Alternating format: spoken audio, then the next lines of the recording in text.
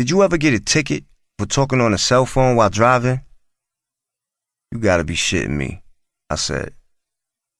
That's what this is all about? Yep, he said. One afternoon, I was driving my Porsche through the city, talking on the phone. The seatbelt cops hid behind trucks and vans next to traffic lights, looking for drivers and passengers without seatbelts on. They caught me on the phone. I had forgotten to pay the ticket, and they issued a bench warrant. But they never come looking for you. They usually just wait until you get stopped again, and when they ran your name through the system, they see that you had a warrant. The hip-hop task force must have been investigating my criminal history and used the warrant as an excuse to come get me. The task force is known for racial profiling. Even though the D's who arrested me were black, they were only following orders from their white superiors. They actually came looking for me like I was America's Most Wanted for talking on a cell phone while driving. Do they have a country music task force? And why not? Those redneck shit kickers are probably some of the biggest gun runners, gun holders, and coke dealers around. You think not? Why? Because they're white? The world is so racist, it's a shame. The judge released me with time served. No fine, no bail, case closed. I walked more than 35 blocks from the Tombs down by Wall Street to Alchemist's crib and took a 2-hour nap on his couch. I woke up, washed up, and bounced because we were leaving for the U.S. tour that night. The Blood Money tour was an amazing time. Ever since seeing Naughty by Nature's stage set at an Apollo concert in the early 90s, I wanted to do something similar, but better. What if we had a stage set built like the projects, I imagined. Back when we were planning the America's Nightmare tour, I met with a guy named Snow who built stage sets and wanted $20,000 to create my vision. Jive didn't want to give us the budget, so it didn't happen. But 50 loved the idea, and we hired 2 guys from the G-Unit crew to assemble and pack away the set, which took about an hour on each end. Every night, we came out the front door of the project building at the beginning of each show. One of our first stops on the tour was an appearance at a small store in Baltimore with people lined up around the block waiting for an autograph. Dudes who looked like they hadn't changed their clothes in years, and kids looking like they didn't have $1 to their name were online to buy our CD. Meanwhile, I had on tons of jewelry. For the first time in our career, I felt guilty. It was time to truly make a change in how I carried myself and spent my money. Prodigy and Mobb Deep represent the hood. We represent poverty. I felt as though I was rubbing my money and fame in their faces. Baltimore is one of the most poverty-stricken, drug and crime-infested hoods on the map, running neck and neck with D.C., Detroit, and Louisiana. Touring the world all those years had given me the opportunity to witness poverty all over the planet. England, France, Russia, India, all the way back to the U.S. Poverty creates criminal thinking and actions. I was seeing things with new eyes. Speaking with kids at a juvenile detention center in Atlanta was one of the highlights of the tour. There were 10-year-olds locked up for murder and all kinds of wild shit. It felt good to share our experiences with them. The detention center awarded Havoc and me with a plaque showing their appreciation. In Los Angeles, we had a show at the House of Blues on Sunset and stayed at the hotel directly across the street. Earlier that day, accompanied by our G-Unit radio rep Nelson and our Interscope radio rep Adam Favors, we did a radio show at Power 106 with DJ Felly Fell. Felly asked us how it felt to be on G-Unit with 50 Cent. "Man, it's great, man. 50 is the best," I responded. For our signing bonus, he bought us Porsches, and gave us 20% of the game's publishing. So anytime that Game makes a hit record, that's a new house for us. So I wish Game nothing but success. He's making us rich. I was just popping shit. It wasn't true. I was just saying shit to get Game pissed off because he was dissing G-Unit on a lot of songs. You should have seen the look on Felly Fell, Nelson, and Adam's faces. Felly Fell changed the subject real quick. I hope you got an army and a navy outside waiting for us, Nelson said after the interview. Adam Favor started making all kinds of phone calls in a panic. It was funny. We didn't have to call armies and navies. Trust, we had it covered. I was relaxing and writing rhymes in my hotel room before getting ready for the concert when 40 Glock knocked on the door. Yo, the Game is outside in front of the hotel with some basketball dude, he said. We got the drop on him. He doesn't even know we here in his hotel. What you want to do? 40 pulled out a .45 caliber pistol and continued. He saw Nice with the Mobb Deep Game Over shirt and got spooked, cuz. My man Maniac walked over to him and offered him a one-on-one fight. He still out there right now? I asked. Yeah, cuz. We spit lungies all over his Bentley, 40 said. Look over the balcony, cuz. Give me the gun, I said. Y'all niggas put the video camera on Game. I'm gonna shoot the gun off the balcony and we catch him on camera ducking and running from the shots. Cuz, you tripping. We on Sunset, 40 said. You know how fast police will be here? Look, I'm not gonna shoot him. I'm gonna shoot in the air so we can get him on camera scared to death, I said. The gun will be long gone before the police get here. Nah, cuz, you gonna make this shit hotter than fish grease, 40 said. Let's just go beat his ass. Okay, I'll meet you in Havoc's room in 5 minutes. After I got dressed, I went to Hav's room and told him what I wanted to do. No, you bugging, P, Hav said. I'm gonna go down and talk to him. Real men talk things out. What? There's nothing to talk about, I said. Man, fuck talking. Real men talk things out, Hav repeated. I knew what Hav meant. Of course men can talk, but in this situation, I didn't agree at all. There was nothing to talk about. Game had been running his mouth about G-Unit and Mobb Deep ever since 50 dropped him and signed us, so I wanted to do something about it. Yo, guess what, cuz? 40 said about 5 minutes later. I just got off the phone with one of my blood homies, and he said Game called him saying, Yo, Mobb Deep is on Sunset. Come over here and let's show these niggas how Cali gets down. My blood homie said he's in the car with Suge right now, and they been looking for Game for a while now. They said they gonna rob Game when they get here. This was getting good. Meanwhile, Havoc wanted to talk it out. He was being smart and trying to stay out of trouble. Havoc would get busy if his back was to the wall, but he saw that it wasn't that serious.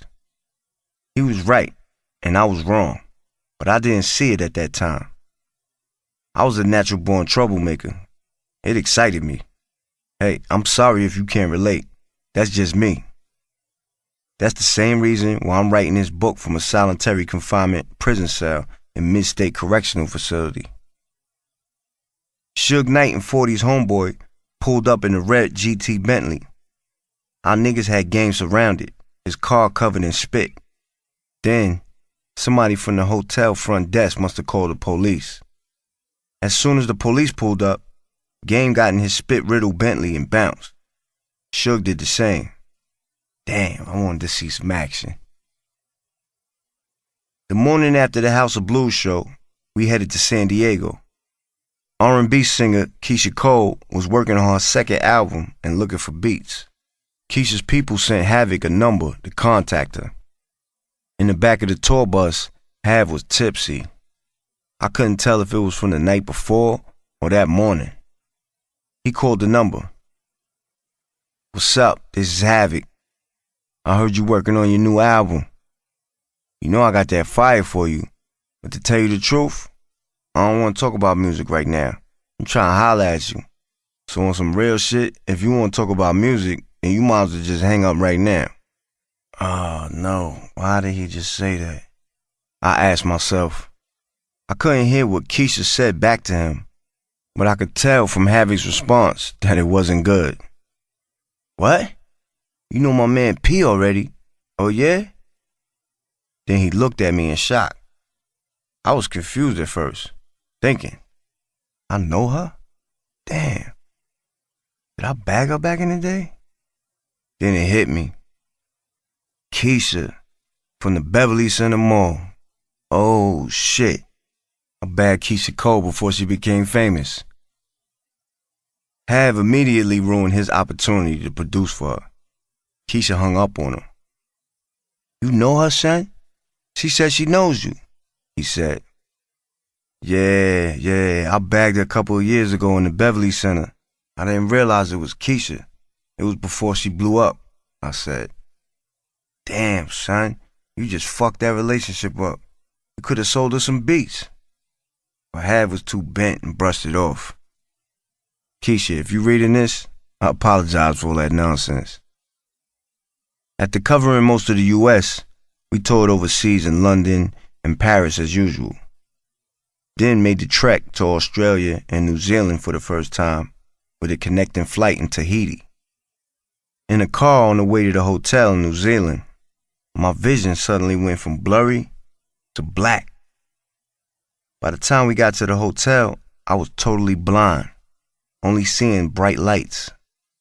I had just seen the movie Ray, starring Jamie Foxx, and thought I had suddenly lost my sight like Ray Charles did as a kid. I was scared to death. The hotel called an eye doctor. Do you have any medical problems? The doctor asked after examining my eyes. I told him I had sickle cell anemia. Okay, I know what's wrong. You have sickle cell retinitis. He explained that the high altitude of the long airplane flights decreased the oxygen level in my blood, causing blood vessels to burst in my retinas. After using eye drops, my vision slowly started to come back 5 hours later. Man, it felt good to see my ugly ass niggas again. After New Zealand, we flew to Japan. As soon as the promoters picked us up from the airport, the first thing Alchemist and I asked was, where's the weed at? The hotel was plush, but the rooms were tiny, and the beds even tinier. The toilet seats had buttons that made them heat up. Hey, I guess nobody likes a cold toilet seat. At the show, they didn't have the correct equipment for us to perform, so we only did 2 songs on a mic with the cord. But there were so many good-looking Japanese girls, dime after dime. The after party at our hotel was the stuff that dreams are made of. Japanese women get right down to business and aim to please. We flew to New York and rested during a short break before heading back overseas to Chile, India, Hong Kong, and England one more time. I'd ordered a bulletproof Chevy Suburban from the same company that 50 Yayo and Banks had gotten theirs from. It was waiting for me when I pulled up to my house. The truck cost $120,000 and was worth every penny. The windows could stop an AK-47, and the rest of the truck was completely armored with about 5 inches of steel. It's bomb-proof, and the tires will run flat, which meant that if they were shot, the truck could still drive. Now that we were a part of G-Unit, I knew that the jealous and envious bullshit would surface more than ever before. Look what happened to Tupac, Biggie, Stretch, E-Moneybags, and 50. It's better to prevent a situation than to try to cure the outcome. Kiki and I moved into an exclusive waterfront townhouse in a gated community in Secaucus, New Jersey, just 5 minutes from Manhattan. Giants Stadium was directly across the water, and a lot of the Giants football players lived in the community. Corey Webster was our next-door neighbor. You crazy for moving your woman around all those NFL players, Avic told me. I wouldn't do that shit. But it didn't matter if you moved to no man's land. If a person want to cheat, they're gonna find a way. I got another offer to co-star in an independent film. This one was called Blackout, starring Zoe Saldana and Jeffrey Wright. Since I was a kid, watching the making of Michael Jackson's Thriller, I had always been intrigued with the craft of movie making. I also started writing this book around the time of that movie offer. Kiki was writing a book about her life story and inspired me to do the same. Sitting in our new townhouse in New Jersey, I'd stay up all night typing on my laptop. I figured it would make for one hell of a read. After our short break, I'd stay up all night typing on my laptop. Our first stop was London. At the after party, DJ Who Kid was talking to this good-looking white girl who kept checking me out. When she sat back down with her girlfriends, I walked over. We kicked it for about 20 minutes, and I got her phone number. She told me she was from Long Island, but lived in Los Angeles. Who Kid walked over after she left. "Yo, you know who that was?" he said. "No, why? Who is she?" "Lindsay Lohan," he said. "Lindsay who?" I asked. "Who's that?" "She's an actress, nigga," he said, laughing. "Did you get her number?" "Yeah. I didn't know who she was. I may have heard her name once or twice, but I really didn't know who she was." We caught a flight to Chile, our next concert stop, with 40 Glock, Sam Scarfo, 2 G-Unit road managers, and DJ On Point. 40 minutes into the flight, I was playing Miami Vice on my son Shaka's PlayStation Portable when the flight got bumpy. 40 Glock walked into the first class section where Havoc and I were sitting at and said, "Yo, cuz, the plane is on fire, cuz. The engine just blew up." My heart almost jumped out my chest. "Ladies and gentlemen, please remain calm," the captain said over the loudspeaker. "We're going to have to turn back around and make an emergency landing. We lost power in one of our engines." The engine was burning on the right side of the plane. Havoc gripped the armrest. "We lost power. The turbulence made the flight feel like a full-fledged roller coaster ride. I just kept playing Miami Vice. I'm definitely not gonna die on the airplane, I said to myself. I got a lot more work to do out in the world, and I know that the Most High is actually carrying this plane and will set it down safely in our destination. After landing, we rushed to an airport bar for some drinks to calm our nerves. The concert in Chile was canceled, and we flew out the next day to Bombay for our first performance in India. No other American rappers ever performed in India. Mobb Deep was the first. 10 hours into the 18-hour flight, my sickle cell pain started creeping up. By the time the flight landed in Bombay, I was in bad shape. India is extremely poverty-stricken, and we had on all kinds of jewelry, so people looked at us like we were insane. Cows, considered sacred in India, roamed freely in the streets, and the beaches were overpopulated with fully dressed people. The Marriott Hotel was the most modern structure. Everything else looked like squalor. After checking into our rooms, 40 Glock, Sam Scarfo, and our security guard House and I went to the hotel restaurant and ordered some curry chicken. Everything had curry in it out there. I was trying not to think about the pain I was feeling. Mind over matter, just relax, I kept telling myself, as House reminisced on club fight stories from the 90s. P, I remember when TLC had the party at Roseland Ballroom in Manhattan. I saw you and your boys walk in, and 10 minutes later y'all got into a fight and shut the whole party down. You remember that? Oh, wow. You was there for that? I said. Small world. After eating, the moment I feared finally approached. I had to go to the hospital. I was fighting tears with severe pain pounding all over my body as I was wheeled into the hospital in a wheelchair.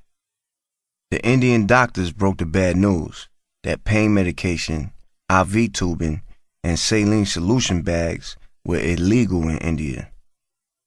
The doctors seemed very knowledgeable. The only problem was they had none of the necessary supplies to treat me. A doctor pulled my man Reed from G Unit to the side and told him, "I know you can buy all these things he needs. You have to take the train and taxi 2 hours to buy these supplies off the black market." The doctor wrote down instructions, like sending Reed on an Indiana Jones mission to find the lost Ark of the Covenant. I was wheeled on a stretcher into a back room that I thought I would die in. Slowly, I felt the sickle cells accumulating and spreading throughout my body. Then I felt something that I never felt before. The sickle cells started moving to my heart. It was time to put an emergency call to the Most High. "I know you're not gonna let me die like this. You better not let me die like this. Please don't let me die like this. All the dangerous shit I've been through, don't let sickle cell take me out." I've experienced pain so incredible that it made me laugh, and laughter so joyous that it made me cry. When you experience the paramount of those feelings, you learn that they're actually one and the same. My pain became so great in that rusty old Bombay hospital that I laughed out loud, delirious. Then something strange happened. All of a sudden, it felt like all my dead friends and relatives were in the room with me. I couldn't see them, but I sensed their presence. Grandmoms, my grandfather, Pops, Scarface twin, Killer Black, Yammy, E-Money Bags. I spoke to all of them out loud, asking for help. I wanted to live. A few minutes later, the pain in my heart was gone. I thanked them and the Most High. Reed made it back with morphine pills in a Ziploc bag, and then the doctors hooked me up to the black market IV tubing. I missed the Bombay concert. Havoc, 40 Glock, and Sam Scarfo performed without me. We booked a flight home the next morning, and I checked into Montefiore Medical Center in the Bronx. Havoc was mad that I couldn't make it to our concert out in Hong Kong, but my body needed to heal.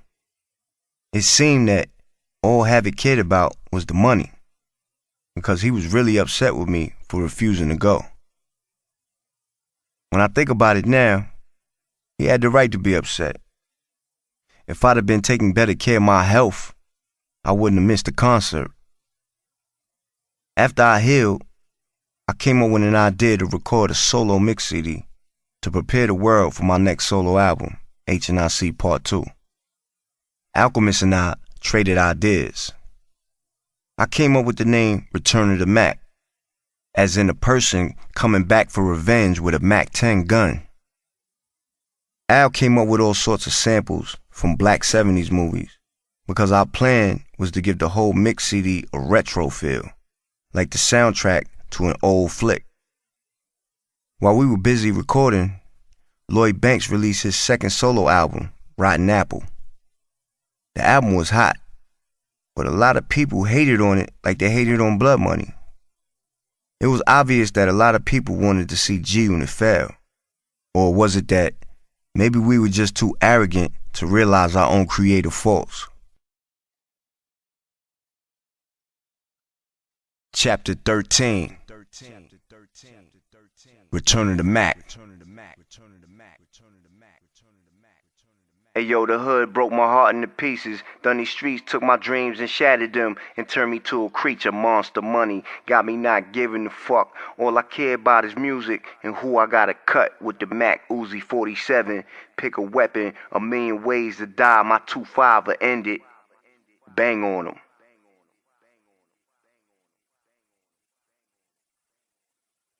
Summer of 2006, Brooklyn, New York. I began filming the independent movie Blackout out in Flatbush. My role didn't have too many lines, so the director, Jerry Lamoff, told me to improvise. The second day on set, I shot a scene with Jeffrey Wright, who was one of my favorite actors. After filming Rap, I connected with 50 Cent's video director, Dan the Man, to shoot a paranoid, psychotic, grimy video for my mix CD song, Mac 10 Handle. Bloody couch and mirror stabbings, hallucinations of Satan, and some guy in a Michael Myers mask. No jury, no half-naked females, no fashion show. The video was an overnight success on the internet, with over 400,000 views in 3 days. It was completely against the grain. I wanted to show 50 my work ethic and how I could create a huge buzz on my own.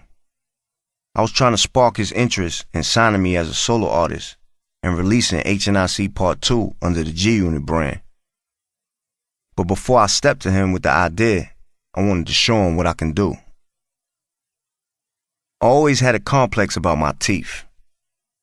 I didn't smile in pictures or in front of females because I had a slight gap between my two front teeth, and after so many years of smoking cigarettes and weed, my teeth were stained yellow.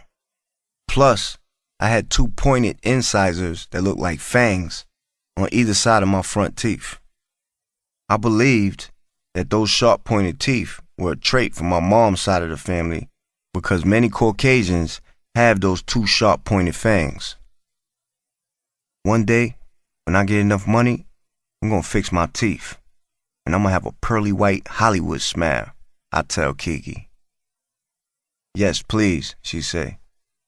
I love you and all, but damn. While Havoc and I were enjoying the success of The Infamous in 1995, I found out from Twin and Drawers that Nas had a nickname for me that he used behind my back. He and his boys called me Rat Boy because my two front teeth looked like a rat's. It was funny, but deep down, it made my complex worse. So after shooting the Mac 10 Handle video, I asked Kiki to find an oral surgeon who could give me a beautiful smile. Kiki set up an appointment with Dr. Rizzo, whose office was 5 minutes from my New Jersey townhouse. If it's one thing that I was a punk about, it was going to the dentist.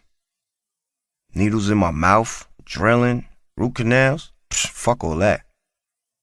But 1 month and $20,000 later, I look like a new man, smiling every chance that I got. It was the best $20,000 I ever spent in my life. To all the fellas who are listening to this, and all the rap boys across the map, fight back. Fix your jibs instead of wasting your money on foolishness. And Nas, thank you. You inspired me once again to be all I could be. Love you, boy.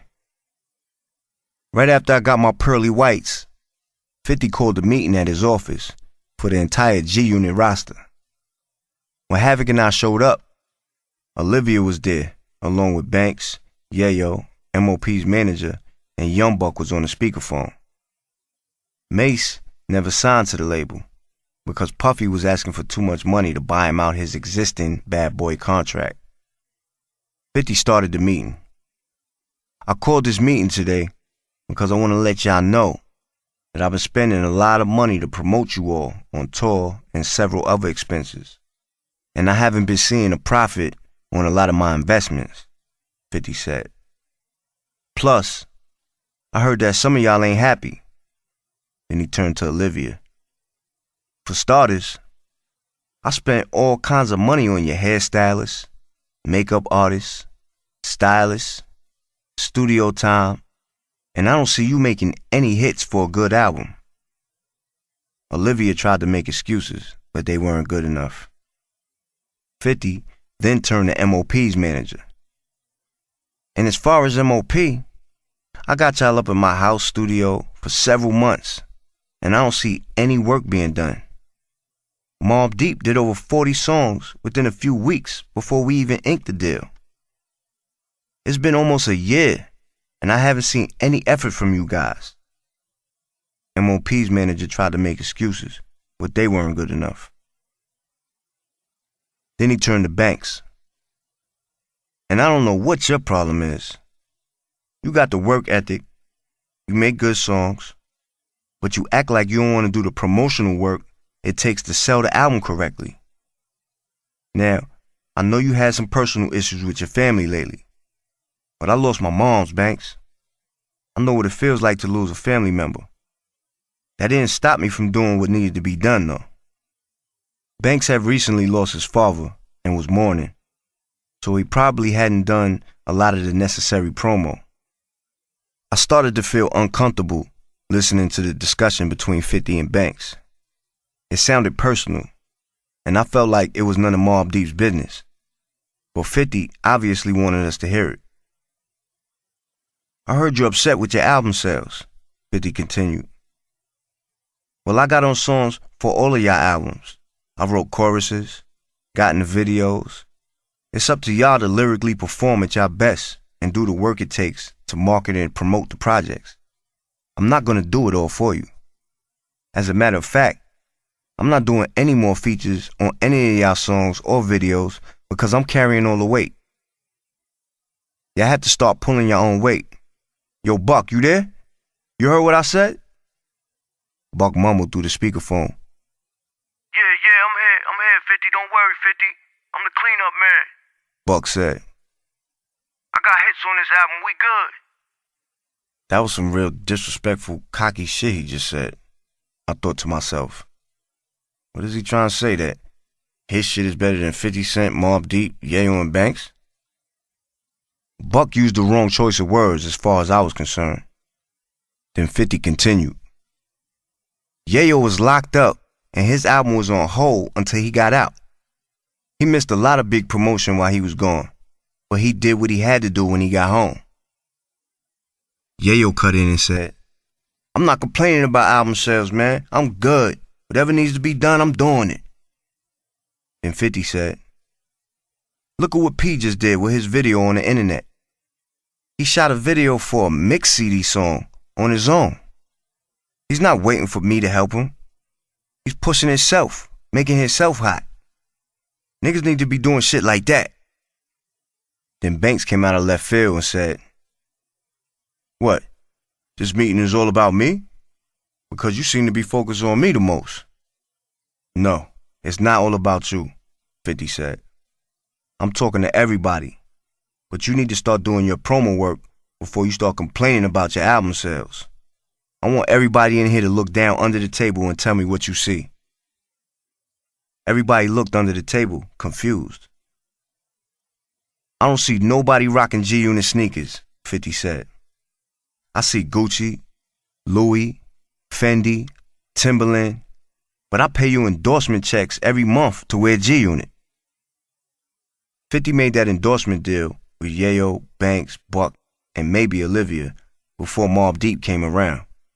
We weren't a part of that deal, so he wasn't talking to us. From now on, I'm dead in that deal, and you won't get your checks anymore, 50 told them. So y'all can forget about that. Wow, I thought. If 50 would have gave us that deal, I would have worn G-Unit to sleep at night, and in my casket. Buck mumbled over the phone once more. I got this, 50. Me and Spider Lope, we going hard. I'm the cleanup man, trust me. Buck needed to shut the fuck up and listen to what was being said. He needed to hand in a good album instead of talking all that cleanup man shit. This nigga frontin', Banks jumped up and said. He ain't happy. Ain't nobody happy with this label. Banks slammed his fitted hat on the table and sat back in his chair. Oh yeah? 50 looked at Banks and said, you want to bounce like Game and start your own label? I got you. I'll call my lawyer and tell him to get you a deal over at Geffen, and you could do your own thing from now on. Banks stormed out the meeting. A week later, 50 dropped Olivia and MOP from the label. I wanted to ask 50 to put H&IC Part 2 out on G-Unit, but after that meeting, I didn't feel right about asking him. I didn't want to get shot down or put him in an awkward position by having to tell me he wasn't interested in doing my solo album. so I kept it to myself for the time being. When 50 acknowledged that he liked what I was doing with my mix CD video, it added fuel to my already existing fire. Alchemist and I finished Return of the Mac, and I plan to release it through DJ Who Kid as a street mix CD for free. But then I got a call from Bob Perry, who'd been missing in action since Free Agents, and was now working with Koch Records, offering $200,000 to buy Return of the Mac. I took that paper, $200,000 up front in one check, and I ran. When I told 50 how much I got from my mix CD, he was like, "Wow, how the hell did you pull that off? That's good." After I got that money, I shot 3 more videos for the mix CD, Stuck to You, New York Shit, and Seventh Heaven, featuring Pacino, a rapper from Ocean Village Projects in Far Rockaway, Queens, whom I had met through Twin. I released the videos one at a time, every few weeks. The buzz was strong for Return of the Mac, and the press gave rave reviews for the Mac 10 Handle video. So Koch was ready to release the mix CD immediately. Alchemist and I did a photo shoot for the CD artwork, wearing classic mafia-style suits. I came up with the nicknames for Alchemist and myself, Bumpy Johnson and Dutch Schultz, old-time Harlem gangsters who went by the same names. Harlem rapper Cameron had been enjoying a successful run with his group The Diplomats, aka Dipset. They dropped a bunch of hits on Jay-Z's Rockefeller Records, and the crew had 2 rising solo artists, Jules Santana and Jim Jones. Right before Return of the Mac was released, Jim Jones put out a hit single titled Ballin'. Jules Santana and Jim Jones were both on Koch Records, so we were label mates. Alchemist was also signed to Koch. Return of the Mac was released and sold about 50,000 units, just what I needed to get my buzz going for HNIC Part 2. A month later, I got a call from a dude named Scientific, whom Sam Scarfo introduced me to, telling me about this company, Voxonic, that wanted to start a record label. Voxonic had a patent for some type of new voice translation technology where they could take song lyrics and translate them into any language. He said that they were looking to promote the new technology through a record label, but didn't have any experience with the music industry and needed artists and somebody to help run the label. I told Scientific to set up a meeting with the owner so I could find out if it was worth my time. Later that day, Twin called and said that he, Godfather, and Ty Nitty were about to shoot a video for a song we did for a European compilation album. Twin said that the company gave him $5,000 cash for me to appear in the video, and he had the cash on him. Kiki and I bounced to Queensbridge, where the video was being shot in front of Havoc's old building. I parked a bulletproof Suburban on 21st Street and then walked over to meet everybody. On the block, I saw friendly faces that I hadn't seen in years. "Yo, what up, Thang?" My man Bumpy greeted me. The last time I saw Bump was when he had Worm on the back of his BMX bike and Worm shot his gun in the air trying to scare me. Bumpy got locked up after that and did like 6 years.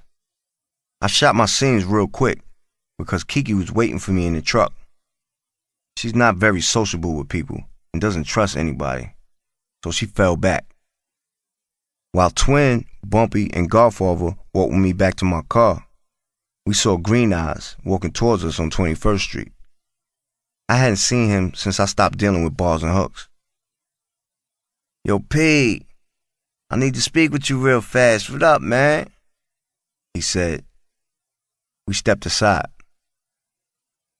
"What's the word, man?" I asked. "Look, the nigga Preem is upset with you because you've been talking about him on your songs," Green Eye said.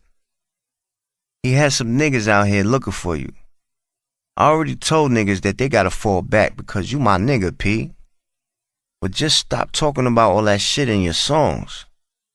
While Green Eyes was talking, Bumpy and Twin walked over. "You good, Don? You good, P?" Bumpy asked.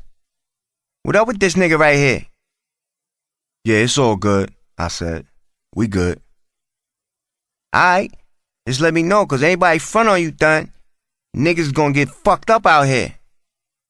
Then Twin said, Yo, you good, P? You sure?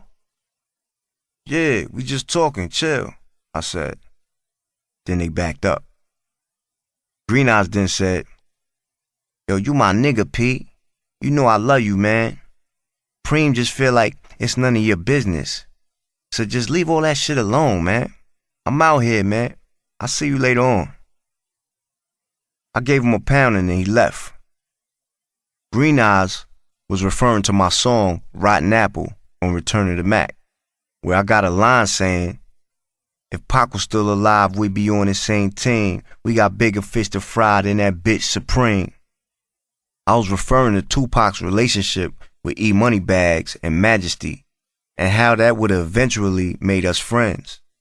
I called Preem a bitch because he had E Moneybags killed and got 50 shot up, so fuck Preem, simply put.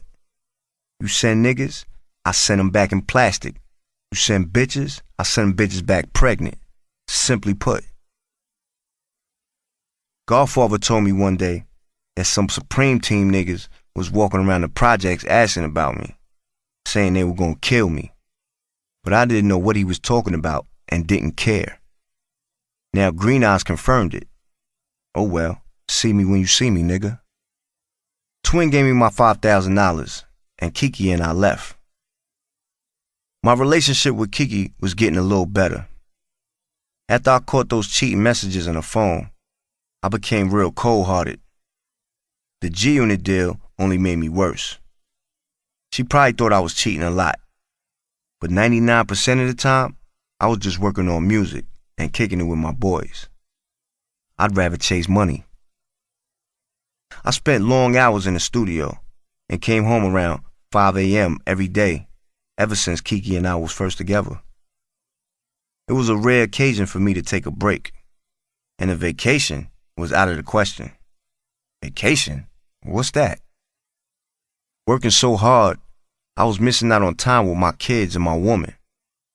I used to bring my son Shaka with me to the studio and the office back when he was 3 years old, until 2002, when I started smoking and bullshitting again.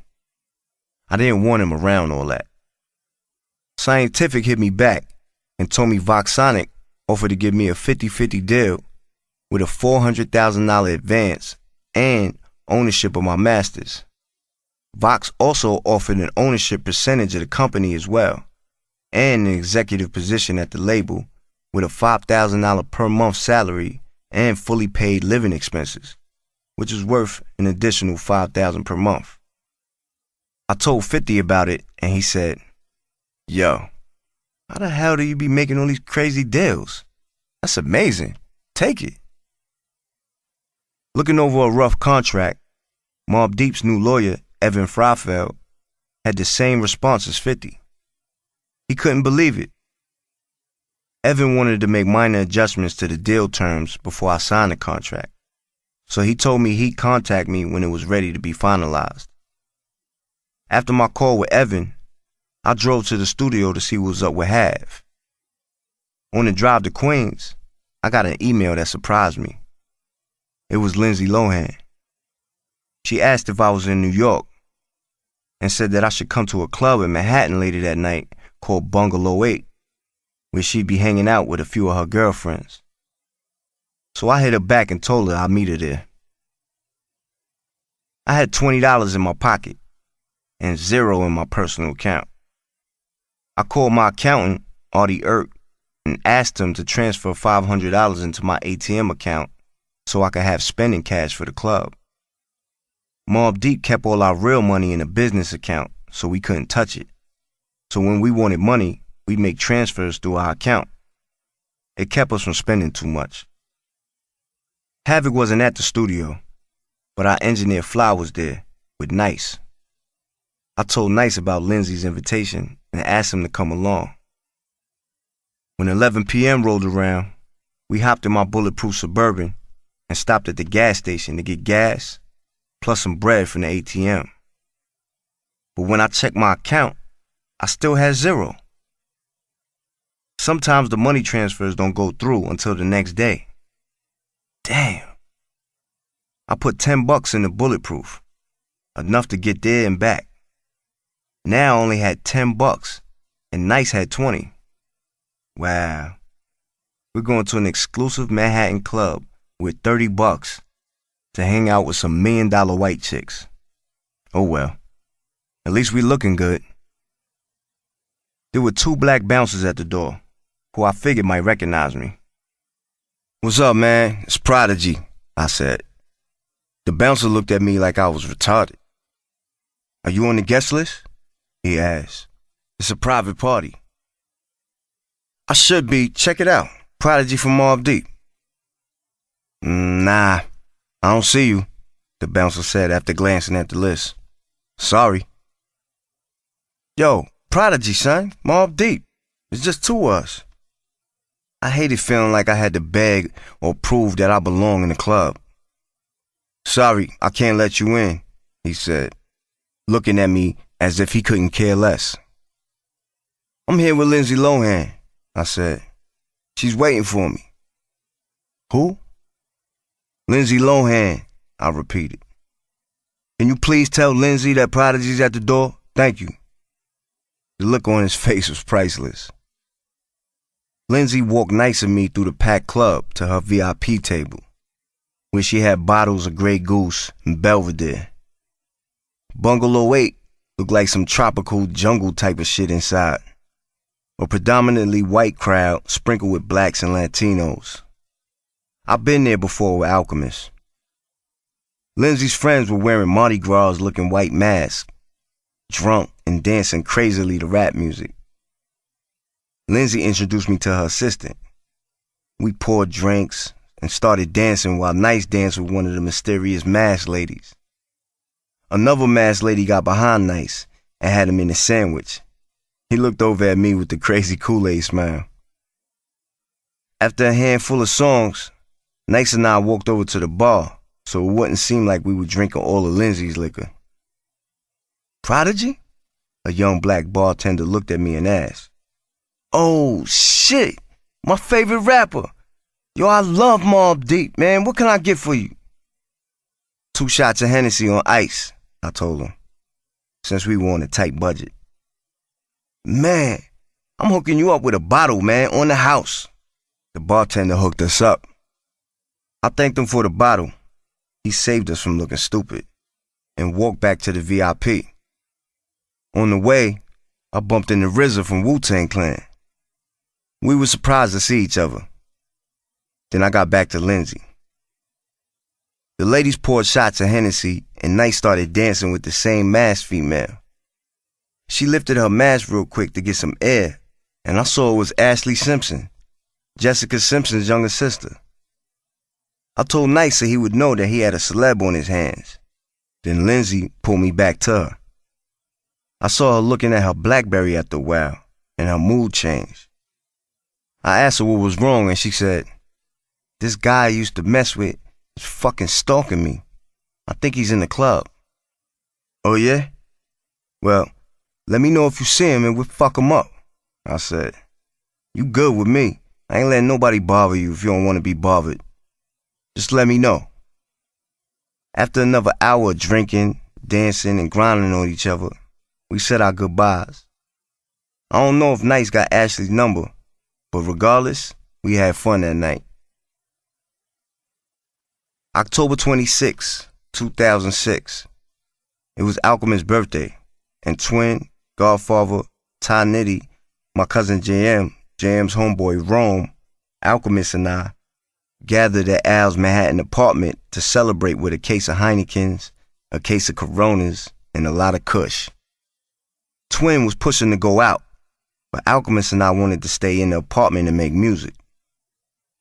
Atlanta rapper Ludacris was having an album release party for his new singer, Sharifa, at the Show nightclub near Times Square.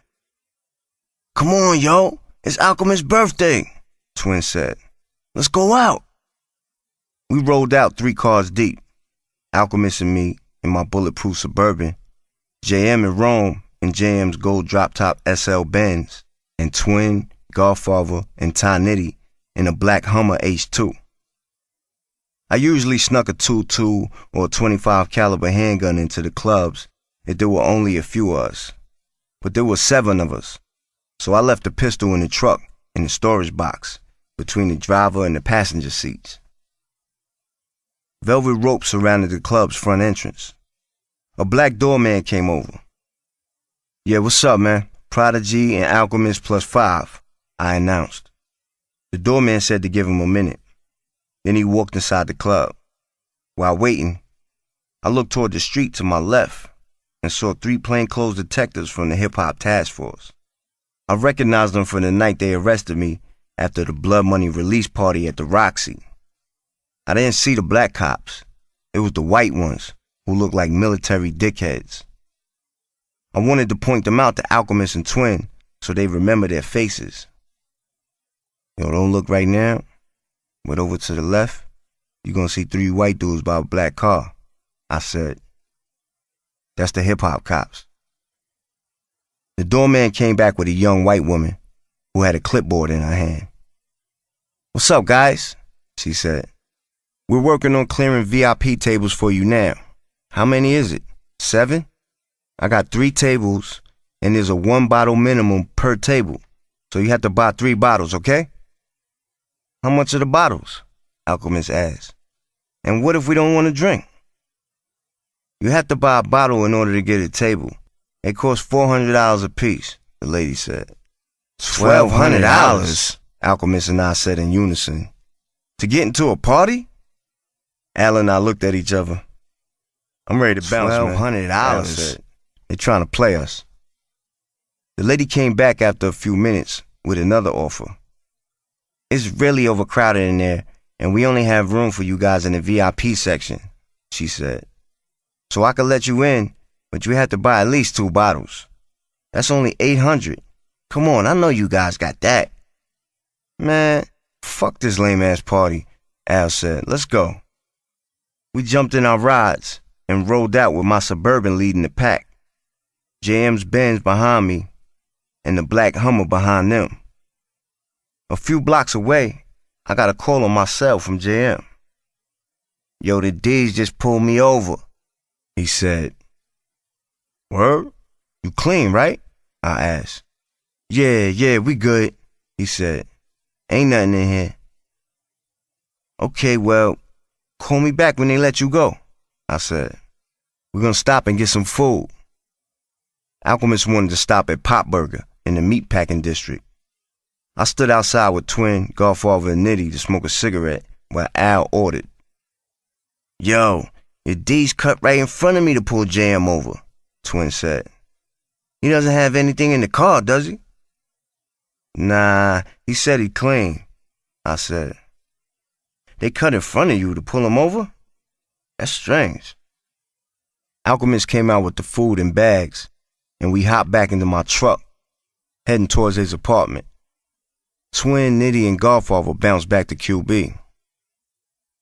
I called JM to see if he was okay.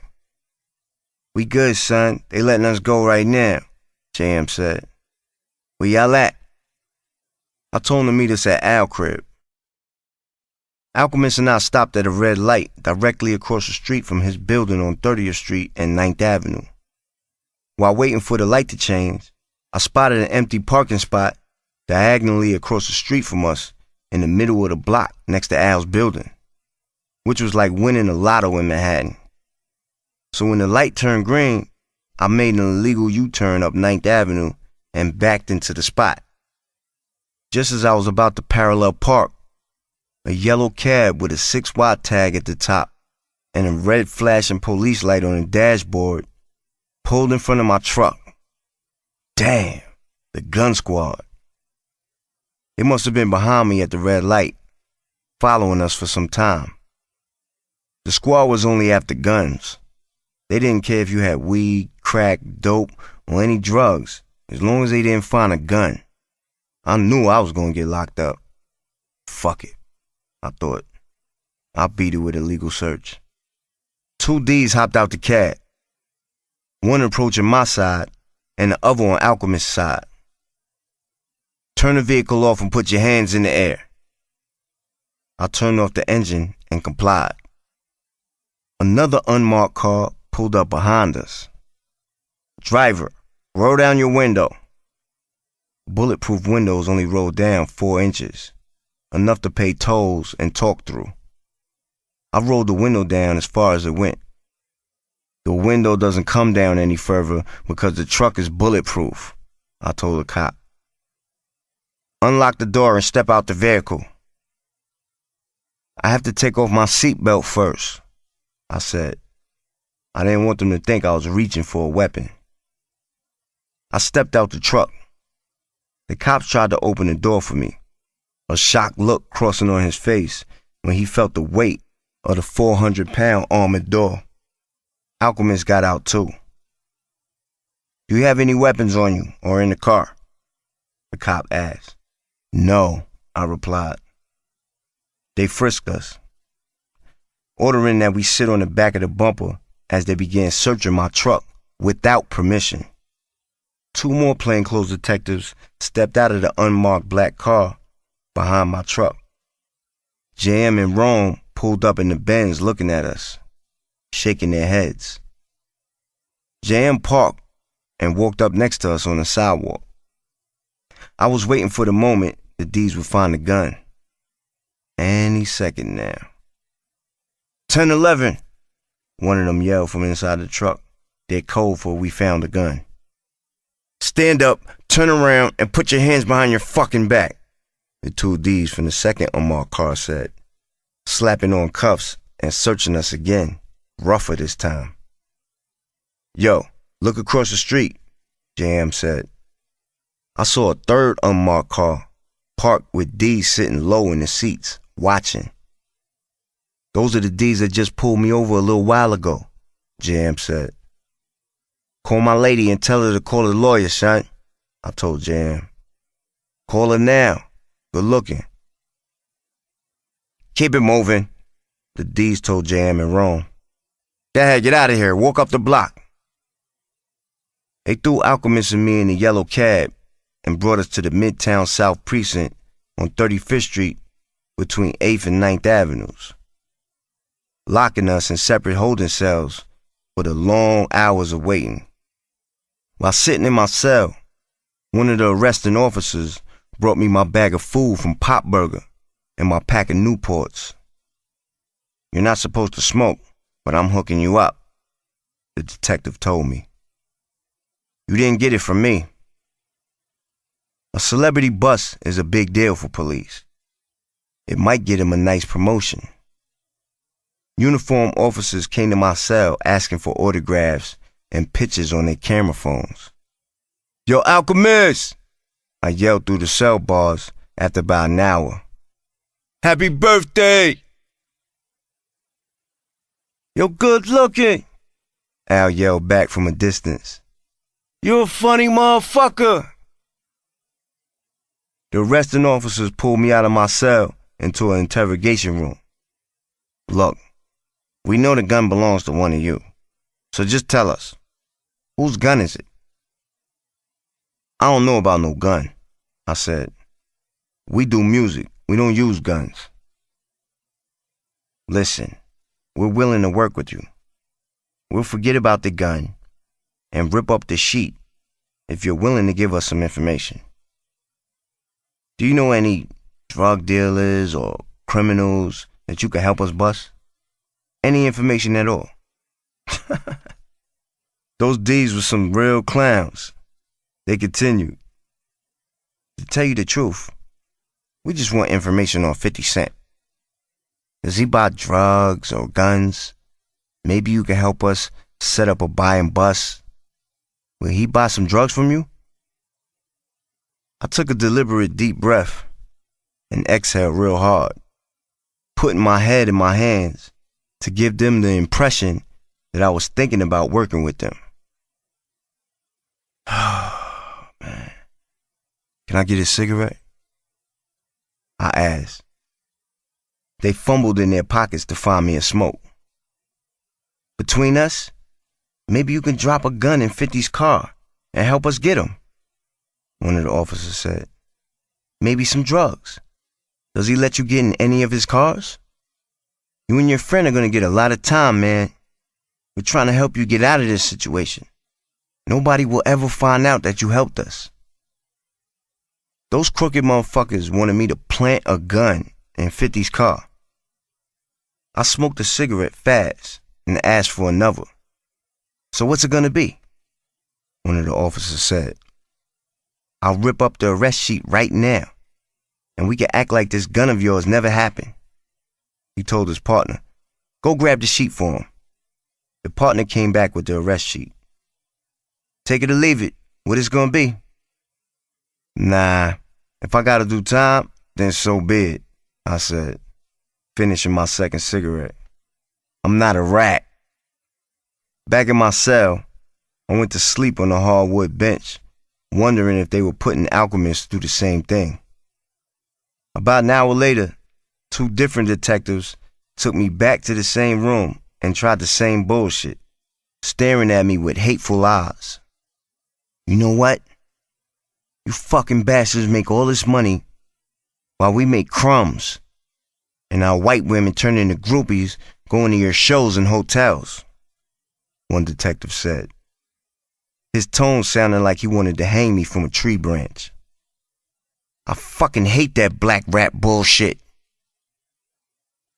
I know what you mean, officer, I said. It's crazy because not too long ago, we did a concert at Madison Square Garden, and I saw Nicole Kidman in the front row going crazy to our music. She loved rap. The officer's face turned blood red. Take this motherfucker back to his cell, he ordered his partner. Get him out my face.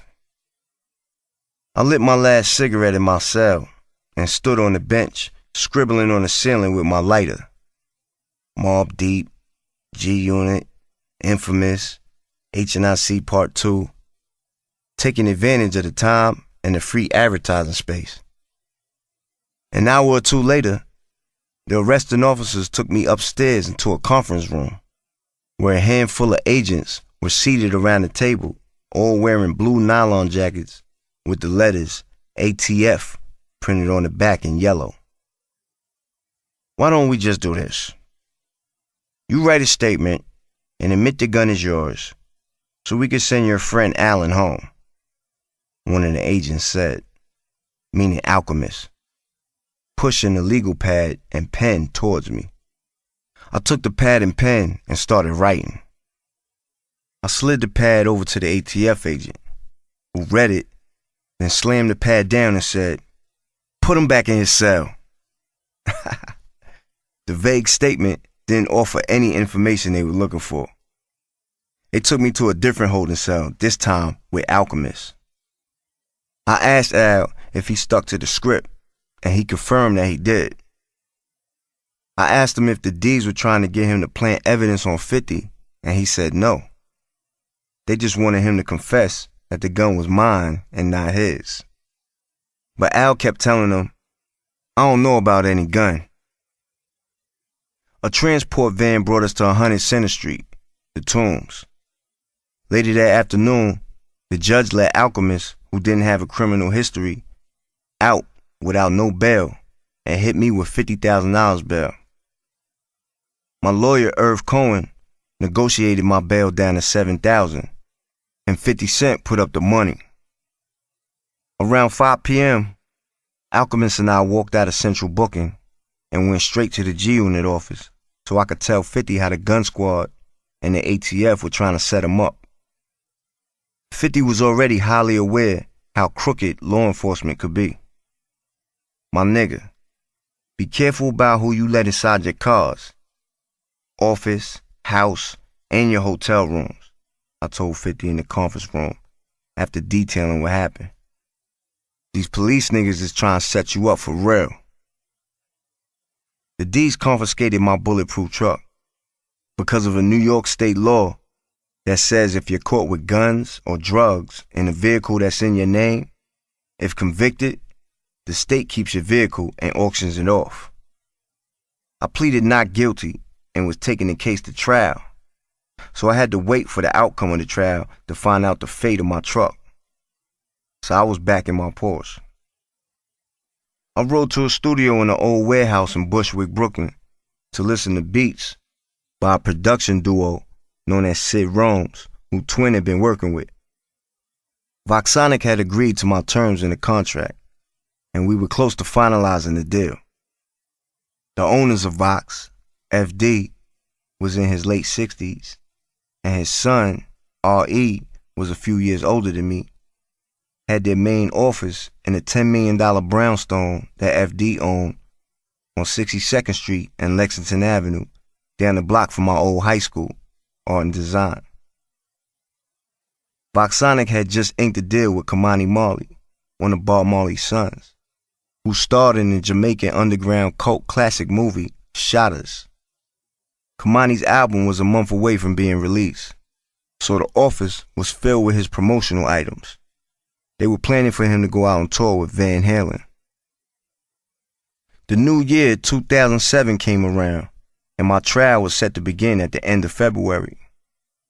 My little cousin JM was in Laurelton, Queens, taking over the streets with Purple Haze weed. JM knew somebody who had $100,000 in counterfeit cash, the best fake money I'd ever seen. "You're making a lot of money with this smoke," I told him. "Don't start fucking around with that fake money. That's a federal charge." "Nah, I'm not trying to get into that," JM assured me. "My man gave me 10 stacks because he owed me a favor."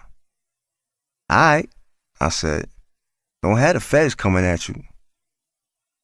The next day, JM's mom's, my Aunt Janice, called saying that the D's ran in their house and found 5 pounds of weed, 2 guns, and $5,000 in fake money, and confiscated both his drop tops, the SL Benz, and the Pontiac Solstice.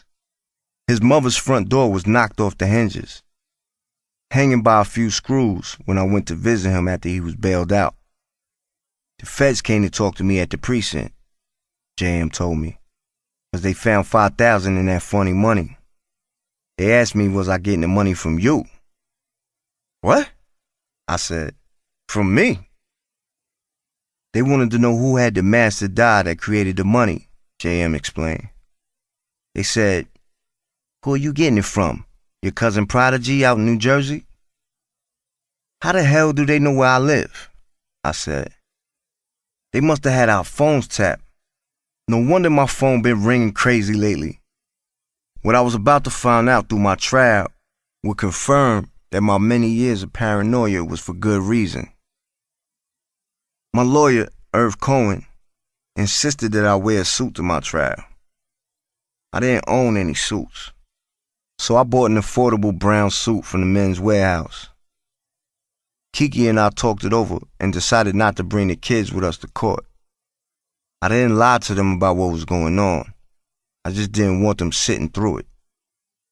The first day of the trial in Supreme Court at 100 Center Street, the DA gave my lawyer and me an offer: 5 years if I pleaded guilty. I was facing a maximum of 7 to 15 years because of my extensive criminal history. My lawyer and I asked for a postponement to have more time to get the case together. The judge granted us 3 months. The new trial date was set for June. At my lawyer's office in the Woolworth building by Ground Zero, a few days later, Irv introduced me to an older black gentleman with green eyes named Rodney. Rodney had been in the FBI for many years, the 14th black agent allowed into the bureau, and started his own private investigation company after retiring. Rodney and Irv had worked together on several cases. I explained, step by step, how my arrest took place, including how the same hip-hop task force arrested me the night of the blood money party at the Roxy. Both Irv and Rodney seemed to have a hard time believing that such a task force existed. I started working on HNIC Part 2 and snapped into full rebel mode. It's time to go the complete opposite direction in these other rappers, I decided. While they chased a luxurious life, I'm going to focus on the people in the hood and real life issues, worldwide. I decided that my album wouldn't be for radio or TV because rap music was created for us to enjoy in the hood. We didn't go to the mainstream, it came to us. Men lie, women lie, and money allows you to lie even easier, but poverty doesn't lie. And Mobb Deep represents poverty. My plan was to literally rage against the machine. The first batch of songs I recorded with Sid Rome's and Alchemist were Veterans Memorial 2, ABC, The Life, Young Veterans, Test Tube Babies, and Dirty New Yorker. I wanted to shoot a video for every song. I had a social networking site called hnic2.com to help promote my album. With all the work I was cramming into every minute of every day, June zoomed around real fast, and it was about time for trial again. I met with Irv and Rodney for an update, and Rodney shared some interesting information that he discovered about the Hip Hop Task Force, which operated in conjunction with similar task forces in a few other states. Rodney had connected with a retired New York City detective who started the task force, Derek Parker. Derek invited Rodney to his house to discuss the history of the task force and my case. Derek explained how it all started when he was a regular uniformed officer from Mount Vernon with a lot of friends in the music industry, including Puff Daddy and Heavy D.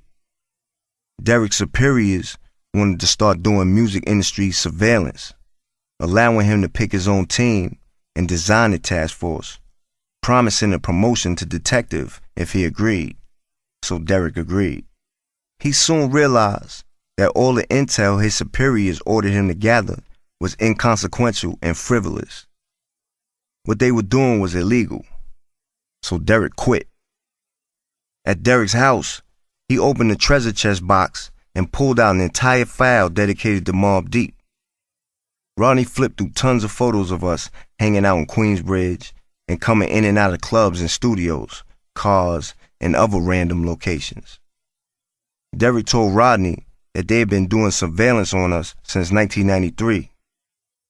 Derek went on to tell Rodney that after the investigations of Puff, Nas, Tupac, Wu-Tang, and Mobb Deep, his superiors wanted him to expand the intel, putting further funding into the covert operation to follow more rappers, names, addresses, friends, enemies, families, hangouts, and more.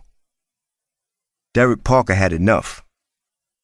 When he quit, he authored a book titled Notorious C.O.P., exposing all the wrongs that were taking place. As Rodney explained all this incredible information to Irv and me, my thoughts drifted off for a moment. This shit reminds me of COINTELPRO and the Black Panthers. I always suspected we were being monitored, but this shit is more serious than I thought. Rodney told us that Derek Parker had agreed to testify on his stand in my trial about how the task force uses illegal searches to make gun arrests. Derek knew this all too well because he created the tactic.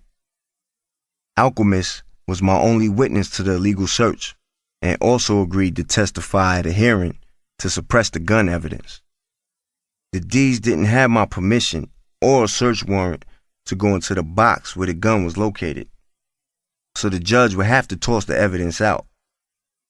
To make our case stronger, Rodney was trying to link the D's who arrested us to the Hip Hop Task Force. Alchemist told the whole story from when the D's followed us from the club to when the other D's in the 6Y yellow cab illegally searched my truck. The DA quickly objected to the followed us from the club part, and the judge agreed that that part wasn't relevant to the case. The judge only wanted to know about what happened from the moment of my illegal U-turn up until the D's found the gun. My lawyer Irv tried to tell the judge that the entire story was relevant, but the judge wasn't trying to hear that. After Alchemist, they called one of the D's to the stand, the one who brought my food and cigarettes to my cell that night. The judge ruled that the gun evidence could come in at trial. On September 19th, Havoc had an album release party for the solo album he'd been quietly working on, The Kush, at SOB's in downtown Manhattan by the Holland Tunnel. Hot 97 promoted the event. About 20 of us rode that night, so I wasn't concerned with bringing guns, but brought a little knife with a razor for a blade. I loved that little thing. It was small, but it could cause severe damage. At SOB's, after talking with rapper J. Rule the Damager, who had a few underground hits in the early 90s but has since disappeared from the scene, we went downstairs to the dressing room until DJ Premier announced his new group, NYGs. Before NYGs gets on stage, we got a special guest who just walked in and asked to perform, Premier said. Saigon, come up to the stage. We all looked at each other at the same time and said, Saigon? Fuck that, let's go fuck this nigga up, Havoc said. Come on. 10 of us stayed in the crowd, and 10 of us went up on stage and surrounded Saigon from behind, who was with 2 of his boys and 1 bodyguard. I opened the knife and held it concealed in my jacket pocket. I got a good look at all the video cameras in the crowd, and I thought to myself, don't do anything that's going to incriminate you. You on camera. Remember, you on trial. Saigon was caught up in his performance and didn't realize we were behind him. Havoc, tipsy, was about to pounce on Saigon, but as Haz stepped forward to snuff him, I grabbed Hav. Chill, son, not like this, I said. Let everybody else get him. Then Hav walked up to Saigon while he was rapping and said something in his ear while the music kept playing. Saigon stopped rapping, had a quick conversation with Hav, then they gave each other a pound and hug, and I overheard Saigon say, I love y'all niggas, man. As soon as Saigon put the mic down and walk off stage, our boy Tyson grabbed him by the back of his shirt and pushed him into Pacino, Nice, and Wop by the stage exit. They beat Saigon and kicked him under the DJ table, where he hid for a moment before climbing up to hide behind his bodyguard. Peeking his head out from behind his bodyguard, he saw me standing there looking for him. Then he reached out and threw a punch at me. I leaned back and caught the tail end of the punch to the side of my head, knocking my fitted hat off. Then he threw another swing with the same hand and he missed me. As I was leaning back to avoid the last swing, one of his boys tried to clothesline me, but hit me in my left shoulder, knocking me to the ground. Then he jumped off the stage and ran out the club, leaving Saigon for dead. Luckily, I didn't stab myself with that open knife in my pocket. My man Fly chased that kid and beat him up bad outside. Saigon hid in the corner behind his bodyguard as our crew launched bottles and glasses at him, hitting the wall just inches from his face. My boys had him and his bodyguard trapped in the corner now. Fearing for his life, Saigon's bodyguard gave him a piggyback ride, jumping off the stage wearing Saigon like a backpack. With 15 of my niggas chasing him, they ran out of the club top speed. You see, that's why black people can't never have nothing. Havoc grabbed the mic and shouted, can't we all just get along? Then I grabbed the other mic and shouted, you see who just got beat up and ran out of here, right? Hey yo, DJ on point, start the music. While we performed Shook Ones, Pacino, Nice, Fly, and the crew were outside chasing Saigon through the streets as he ran into oncoming traffic, dodging speeding cars.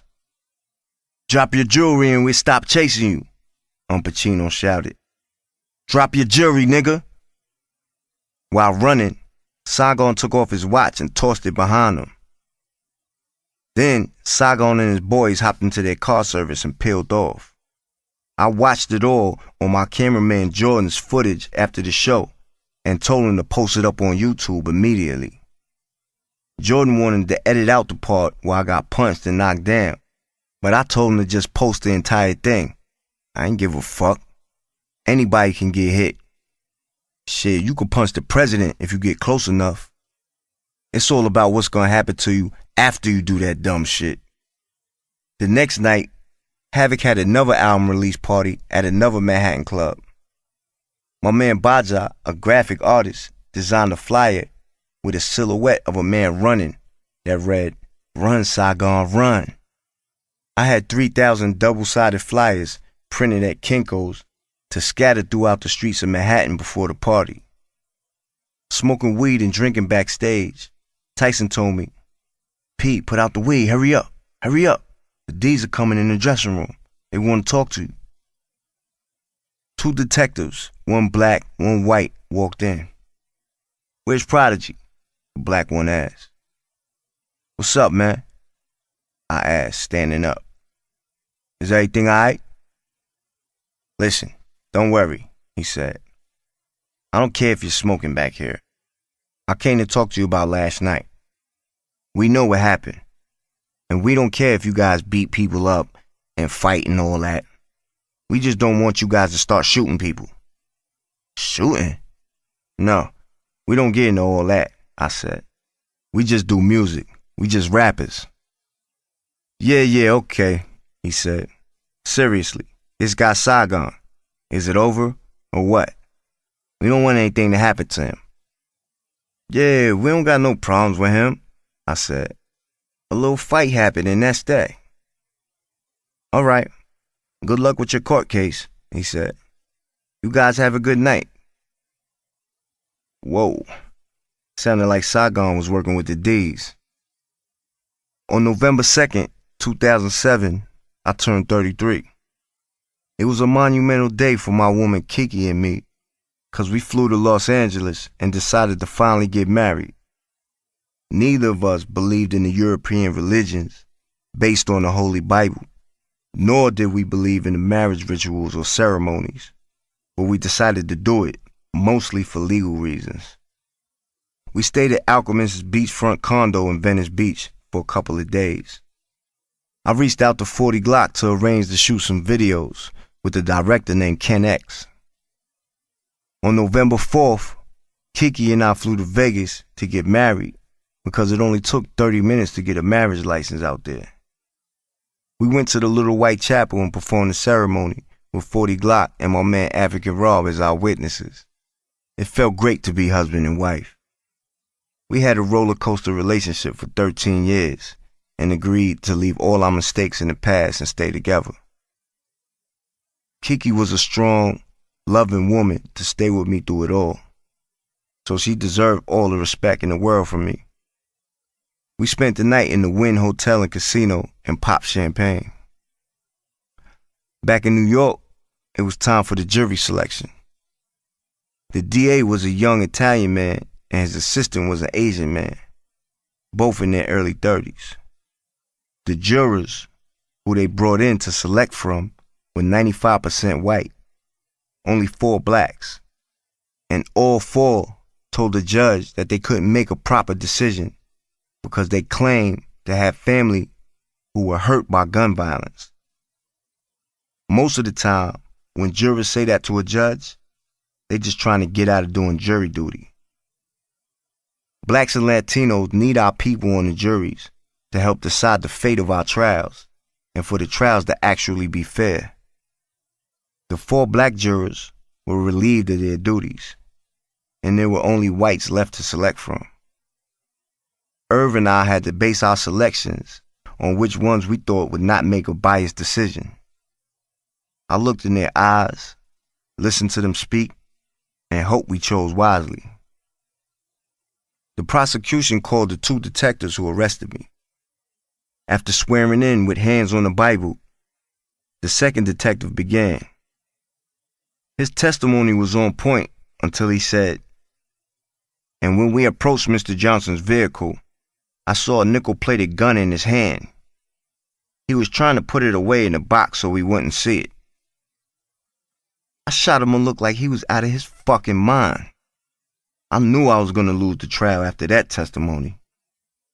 Irv questioned both the detectives about the other unmarked car that pulled up seconds after them. How did they know to come to the location of my truck? It was just a coincidence, the arrestandees responded. They just so happened to be driving past and stopped to help us. We didn't call them. There was no way for us to prove that they were profiling, and I was in a bad position. If I continued with the trial and left it up to the jury, whose side would they believe? Alchemists or two New York City detectives who claimed they saw a gun in my hand? The DA went into the hallway and rolled the TV and DVD player into the courtroom, perhaps to play my Mac 10 handle and Infamous Allegiance DVD for the jury to make me look like a menace to society. There were a lot of guns and violence in those videos. Maybe it was a scare tactic, but it worked. Along with the lies from the detectives, I knew I couldn't win this one. We took a lunch break, and the DA stepped to Irv and offered him a new deal. 3.5 years in prison, as opposed to the original 5 years. But only if I accepted the offer within 24 hours. Staring out at the Hudson River and Giant Stadium that night in my backyard, I contemplated my next move. Do you want to see your kids when they're in their 20s or in 3 years? I asked myself. Do you want to come back in 3 short years and still have a career, or be gone for so long that your music doesn't matter to the world anymore? I called my moms, brother, Havoc, 50, and a gang of others to see how they felt about my choices. They all wanted me to fight. I felt like an asshole for not listening to 50 when he told me to put surveillance cameras in my truck. That footage would have proved everything. I had beaten many cases and avoided prison by the skin of my teeth for many years. You can't win them all, I told myself. Take the 3.5 years, come out smarter, stronger, and better than ever. Then came the hard part. I had to go inside the house and explain to my kids what was about to happen.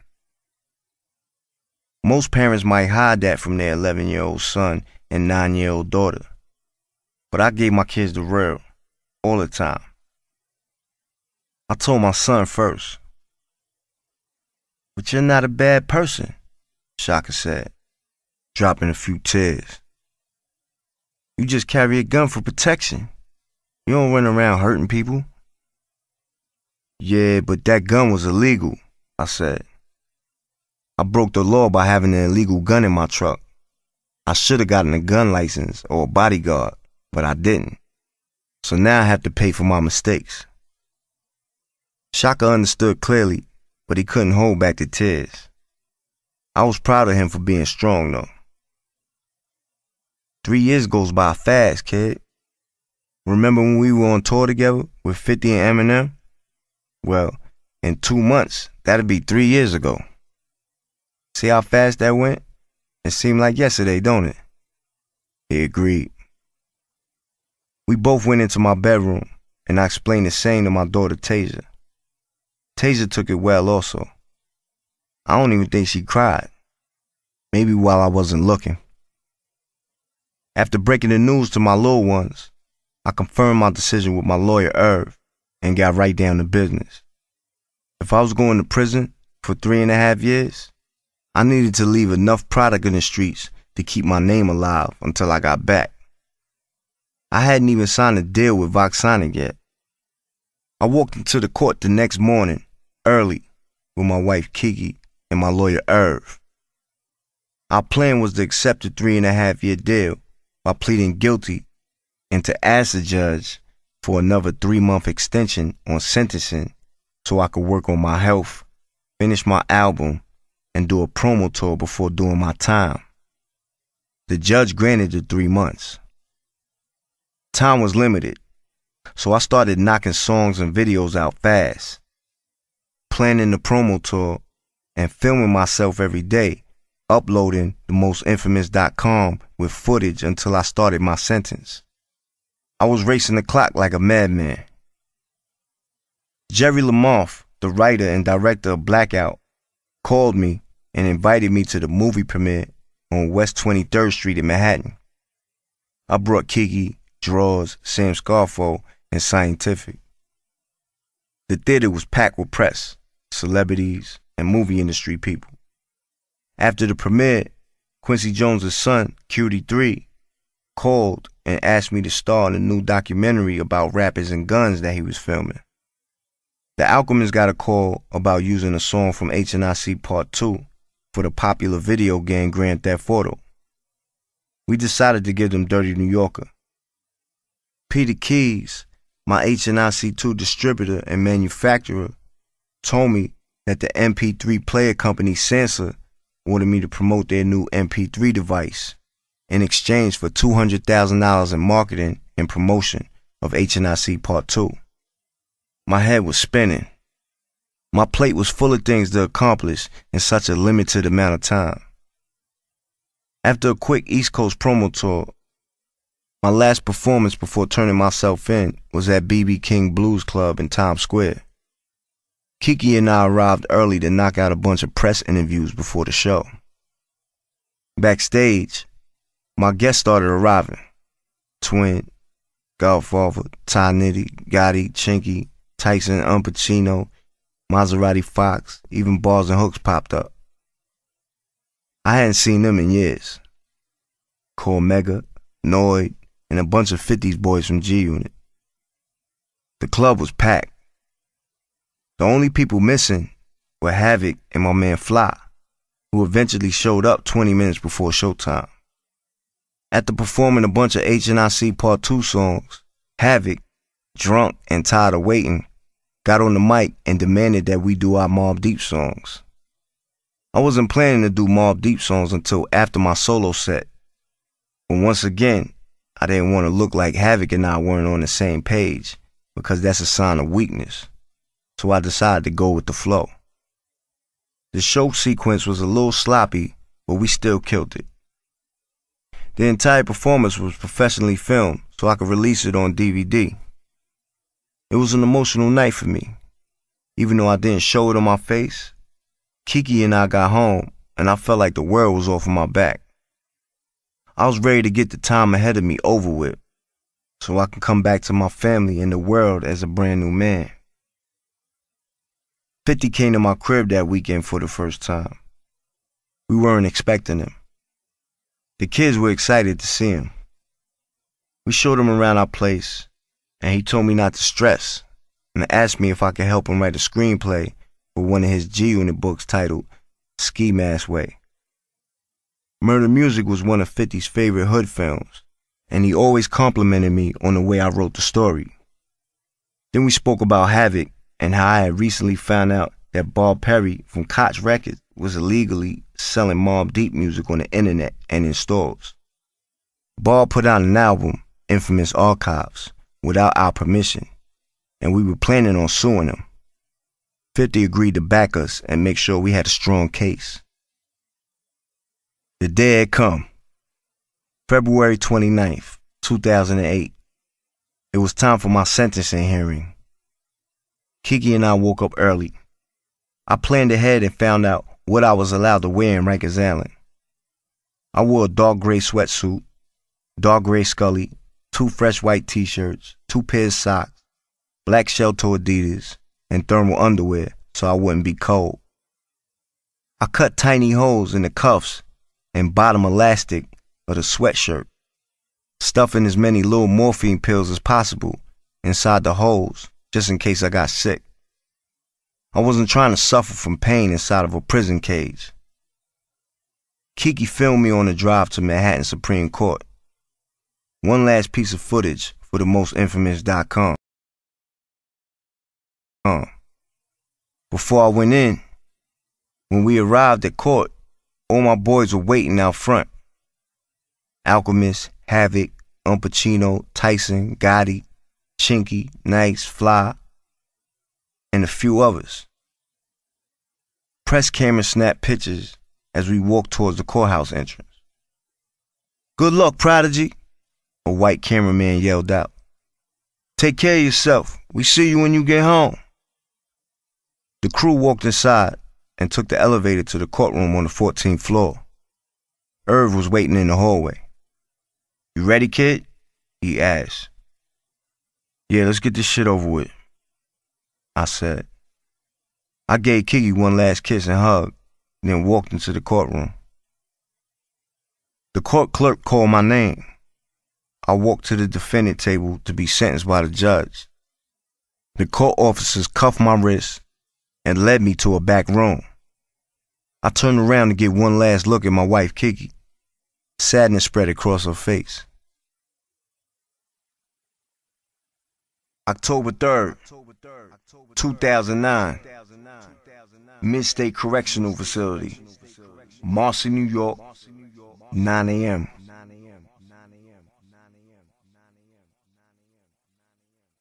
Taking an early morning spin around the pebble-lined yard before my daily workout routine was my favorite thing to do in prison. It was my escape from the trivial inmate conversations and annoying noise and chatter that constantly came out the CO's walkie-talkies. It was peaceful.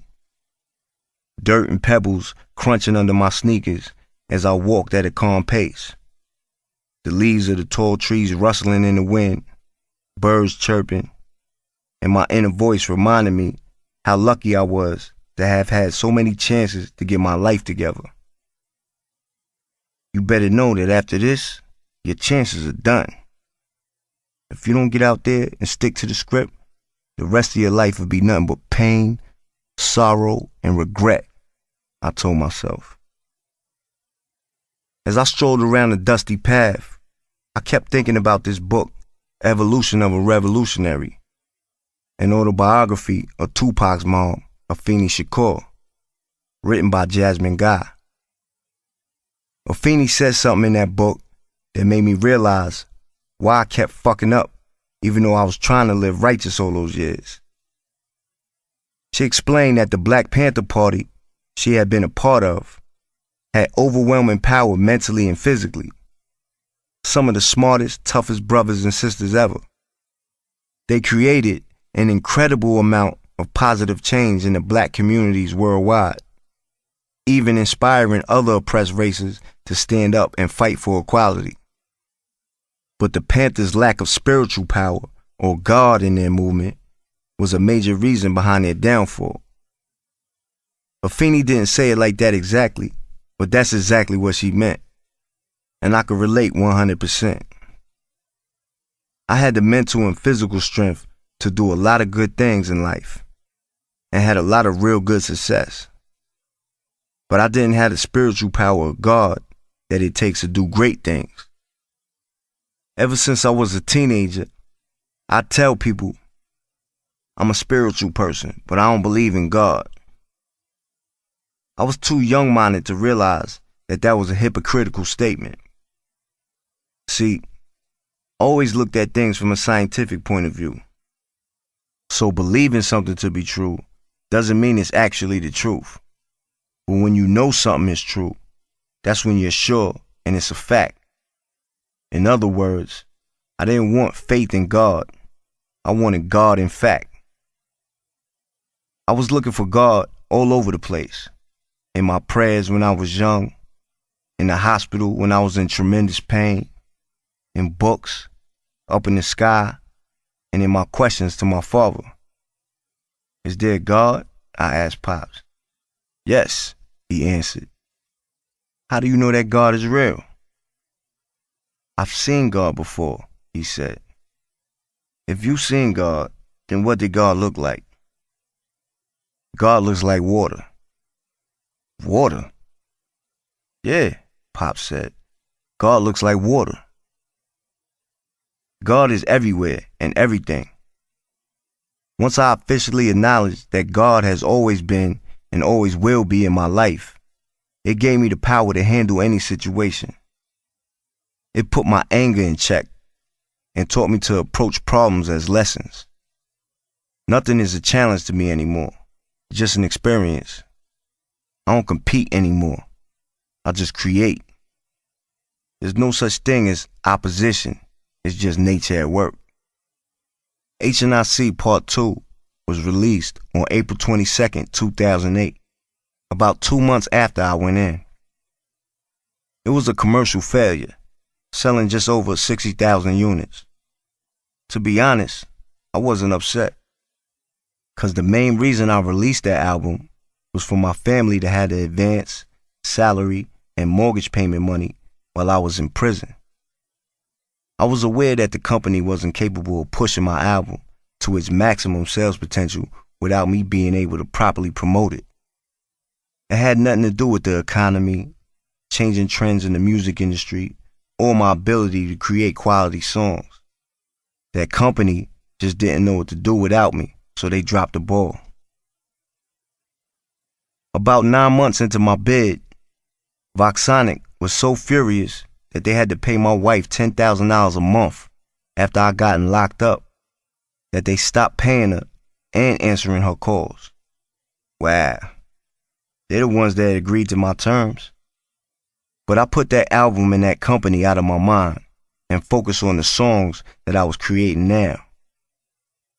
The only things that really matter in life are the things that need to be taken care of right now. As a matter of fact, these are the most important words of wisdom in this book. Yesterday is gone, and tomorrow doesn't count unless you take care of your priorities right now. 50 Cent had came to visit me soon after New Year's 2009. He came alone. The whole prison was talking about the visit. In the visitors' room, the COs had to tell inmates and their visitors to fall back and stop asking for autographs. We spoke for an hour and a half about his film company, Cheetah Vision, and the movie he wrote for his album before I self-destruct. He said he named the character who's his little brother in the film after my son Shaka. 50 had FedEx Shaka $1,000 cash as a Christmas gift. Shaka was 13 and a full-blown skateboarder who wanted to go pro. So he bought a bunch of skate gear with his gift money. 50 told me he was looking forward to my return so we can get started on the next Mobb Deep album. We had a real good visit. Johnson, a CO, woke me up at around 11 a.m. on a Saturday, just after 2010 New Year, and announced, "Visit." When I arrived at the visiting building, a big smile spread across my face when I saw Havoc sitting alone, sipping on a cup of coffee. Wow, finally, he came. "Yo, forgive me for not visiting and writing you back like I should," Hav said after a handshake and a hug. "There's no excuse for it, man. Listen, I just want to communicate more so we can continue to be successful with Mobb Deep," I said. "I can't lie. I sit in my cell mad as hell at you, wondering why don't you want to talk? But no matter how mad I get, I always come to the same conclusion. Mobb Deep is more important than both of our personal feelings toward each other. We still have a business to run." "Nah, it's not like that," Hav said. "You know I love you like my own brother. I just have a hard time writing letters, and there's no excuse why I don't visit more. Hav, I know you mad at me for getting locked up and messing up our money flow, and I apologize for that," I said. "You used to tell me all the time to stop carrying guns and getting into trouble." "Man, I used to be scared to get in the car with you, 'cause you always had a gun," Hav said. "I'm done with all that now. And I've written 7 albums in here so far. I've been wanting to talk to you about music and our plans. Yo, the industry is real different now. Even big-time R&B artists is only selling a few 100,000 units," Hav said. "It's tough. Rap music's still selling millions of copies," I reminded Hav. "Just look at Lil Wayne, Jay-Z, T.I., Eminem. We just have to make incredible music. Not just, oh, that's hardcore, but, yo, that's incredible. We can't allow industry sales to fuck with our confidence. Don't ever forget that Mobb Deep is something special. All we have to do is keep going. Yo, you should visit Lil Wayne while he's in Rikers. Wayne and I been writing each other. That nigga love us, man. He's a good dude. I saw him in Manhattan before I turned myself in, and he told me he wanted beats from you. Even Alchemist got a beat on Carter 3. You should have been on that album. Alright, I'ma try to get over there. Did you hear the beat I did on 50's new album? Half-ass. Yeah, that shit is hard. I like it. I heard you got something on Eminem and Kanye's albums. Don't slow down. You need to do more production for other artists. People love your beats, man. Havoc just wasn't good at networking in the business world. Why a person would want to turn down so much money, opportunity, and great relationships is beyond me. I'll never understand Havoc. He's a mystery. Probably the 8th wonder of the world. But I still love him. You know me, Pete. I don't like being around people, Hav said. I don't hang out at the G-Unit office because I'm not good with that networking shit. That's what you do. You think 50 want to release another Mobb Deep album? There's a rumor on the internet saying he dropped us from the label. That's just a rumor. We just gotta do our part and create great music like we always do. Yo, I ain't drink alcohol in 2 years, Hav said.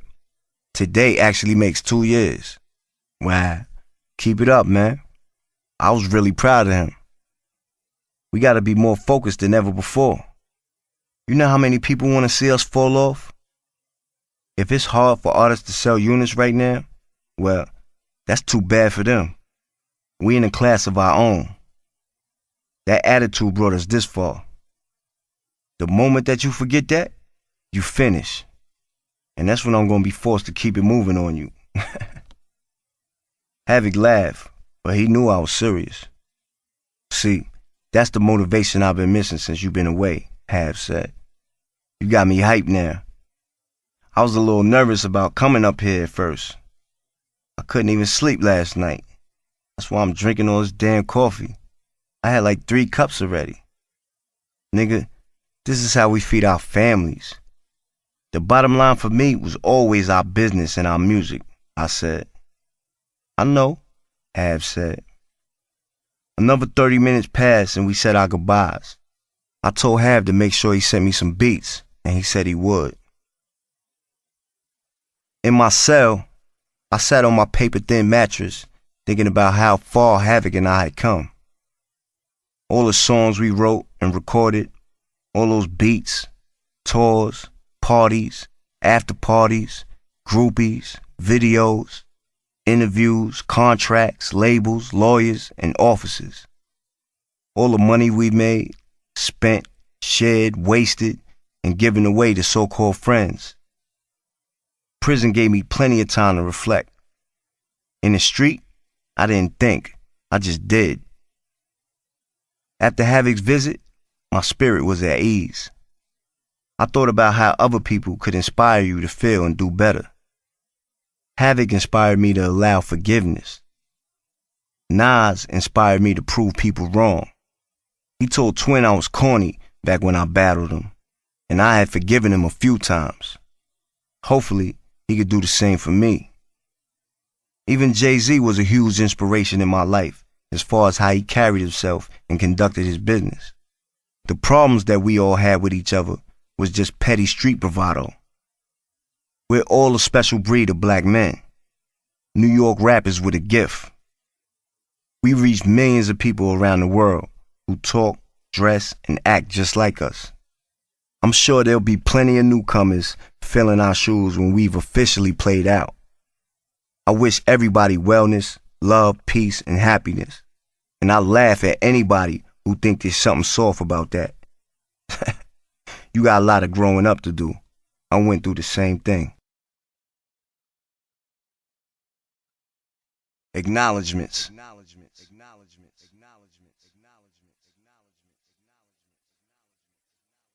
A great number of people inspired me to write this book, directly as well as indirectly. From my family and friends to people I look up to who don't even know me. I appreciate them all and hope they too will find some type of inspiration within these pages, my life and my music.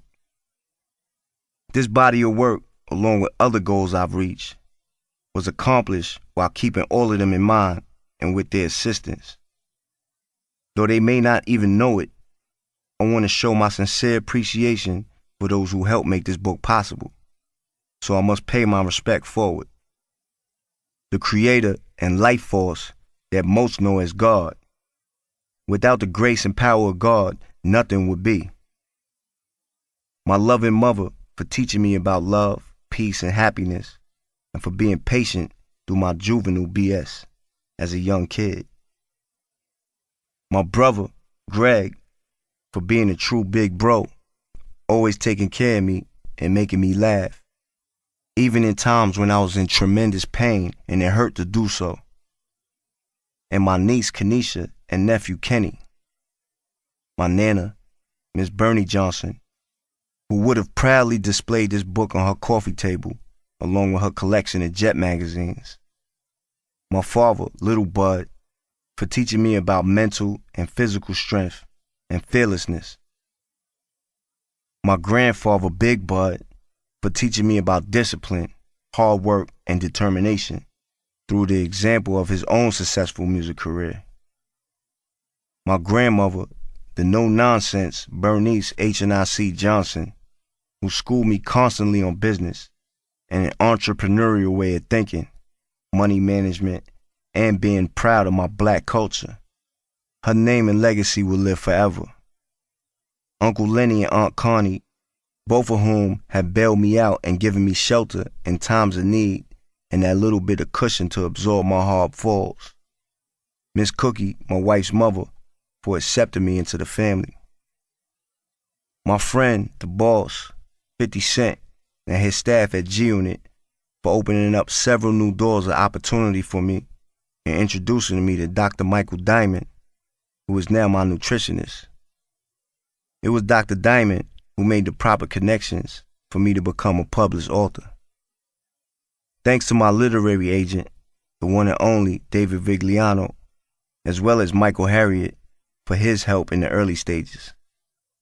David Peake and Laura Checkaway, my new partner and scribe. Without her expert knowledge, wisdom, and understanding of Mobb Deep, Prodigy, and the unique culture of hip-hop, this autobiography would not have been turned in and released to the world on time.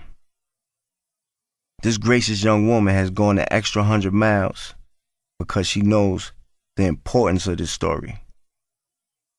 Laura has taught me a lot about this craft.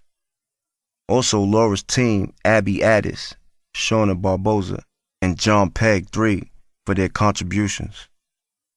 John Baselli, Peter Keys, and wife, Miss J. Keys. The entire Simon & Schuster Touchstone staff, publisher Stacy Creamer, editor-in-chief Trish Todd, associate publisher David Falk, marketing manager Meredith Kernan, my publicist Shida Carr, and especially my editor Sule Hernandez, for realizing the value within my life story and helping this book actually get into readers' hands. My brother from another mother, the Don from way beyond, Havoc, and all his crimies for choosing me as a friend and partner instead of a larceny victim when we first met. Otherwise, the world would have never had Mobb Deep. We balance each other out like yin and yang. Our life is a never-ending studio session, and as always, we'll make the best out of it. And with thanks to Havoc's mother, Miss Mercedes, this beautiful woman took me in as a son and put up with our loud noise as we were mastering our art. Rest in peace to Miss Aisha. Steve Rifkin and Maddie C. All I can say is, wow, I love those guys. Chris Lighty, for all his assistance and his calm, level-headed approach to business, from which I learned a great deal. My West Coast family, Alchemist, Ice-T, Neil Diamonds, Evidence, Sid Rome's, Block, Big Bad 40, and African Rob. These brothers held me down when I had no one else to turn to.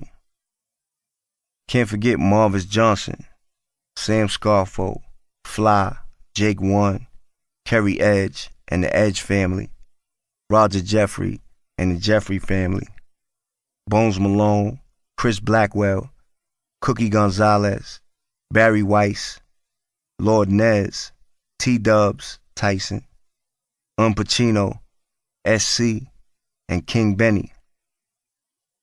My attorneys Irv Cohen, Ball Kalina, Jack Reynolds, Londell McMillan, and Evan Freifeld for their advice, time, and consideration. My accountant, Artie Irk, for all the tough love he's given Mobb Deep when it came to our finances.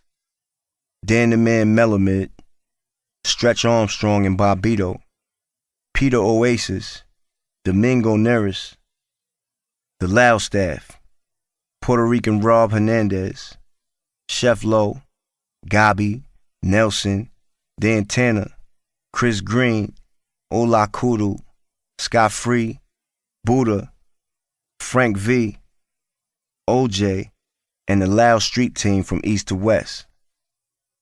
Combe, Judd, Kirk, Erica, Teresa, Chris Mack, Seth, Sean C, Liz, Rich Isaacson, John Rifkin, Gio Bivens, Gerard Hunt, Jeff, Jordan, Noah, Akil, Che Harris, Randy Roberts, Sanchez, Brandon, and Shane Mooney. The Violator staff, Ice, Mike Lighty, Laura Dobbins, Claudine Joseph. The G Unit staff, Renee, Jeremy, Nikki Martin, Alvon, Broadway, and Who Kid. All the radio stations across the country and overseas that supported us throughout the years. Special shout out to Tim Westwood, Mark Wahlberg, Adrian Brody, Jamie Foxx, Rick Gonzalez, Hassan Johnson, and Nicole Kidman.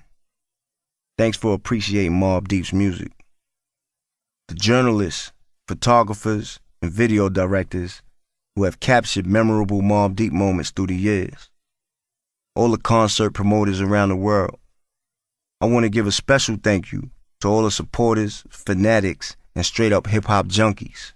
Without you, there's no reason to do what I do.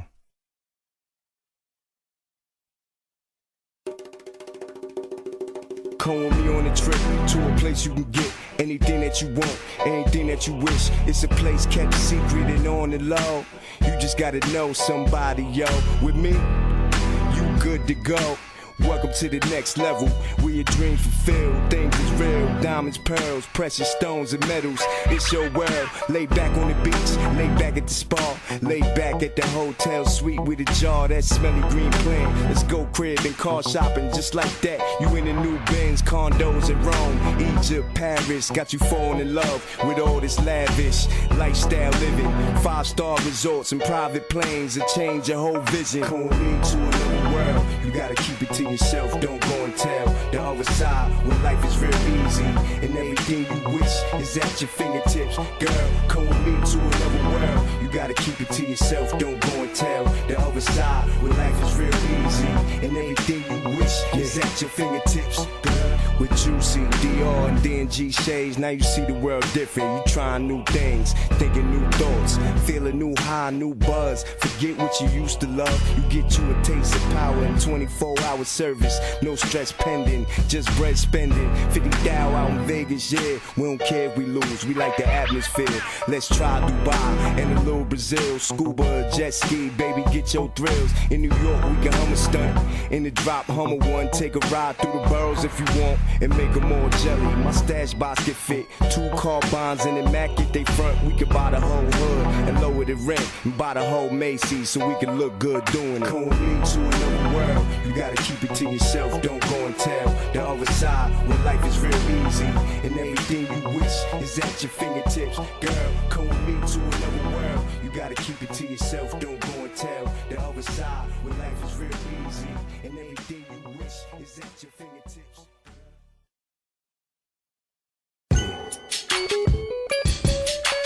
I like that, I like that. You get 2 of those. Okay. Yeah, man, I'm big time. Yeah, it's Big P. Dollar after dollar, money growing like a tree. Better yet, a forest. P got the retardest. Maniac rapper from New York with the hardest. Endless 16 bars or 12 bars. I rap about my life and not about yours. You might could relate though. You wish. So check me out, son. Check me out over here. I just bought a CL 600 Benz, 20-inch rims, looking real fresh. The Ferrari got the manual automatic switch, but hold up. Yeah, CL 600 Benz, 20-inch rims, looking real fresh. Turbo Porsche with the 6-speed shift, but fucking right. I stop at the light, everybody stares. Hand on my gun, you don't see it, but it's there. Think it's all a game, think it's a mirage. Get that ass lit like fire on the logs. I got endless drama, young boy, you a flea. I step on your head when I step out the V. Crazy, icy on the wrist, but CL 600 Benz, 20-inch rims, looking real fresh. The Ferrari got the manual automatic switch, but just bought a CL 600 Benz, 20-inch rims, looking real fresh. Turbo Porsche with the 6-speed shift, but CL 600 Mercedes Benz, 20-inch rims, stunning on my lady friends. Shorty kick it back and enjoy the trip. We going on a ride, we fly in the whips. Chrome doves with the jet black lips. Little kids see it and call it the spaceship. David on my neck and Gable gave me this, but what nigga? CL 600 Benz, 20-inch rims, looking real fresh. The Ferrari got the manual automatic switch, but just bought a CL 600 Benz, 20-inch rims, looking real fresh. Turbo Porsche with the 6-speed shift, but just bought a CL 600 Benz, 20-inch rims, looking real fresh. Turbo Porsche with the 6-speed shift, but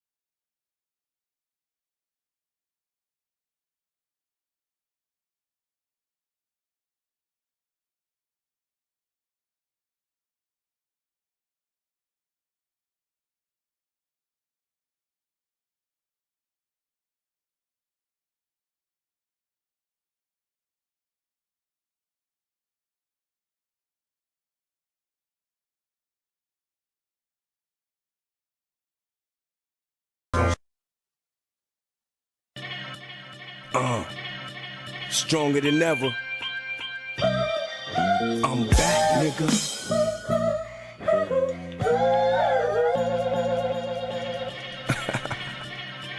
Yeah. Listen. New York is just one crumb on the map.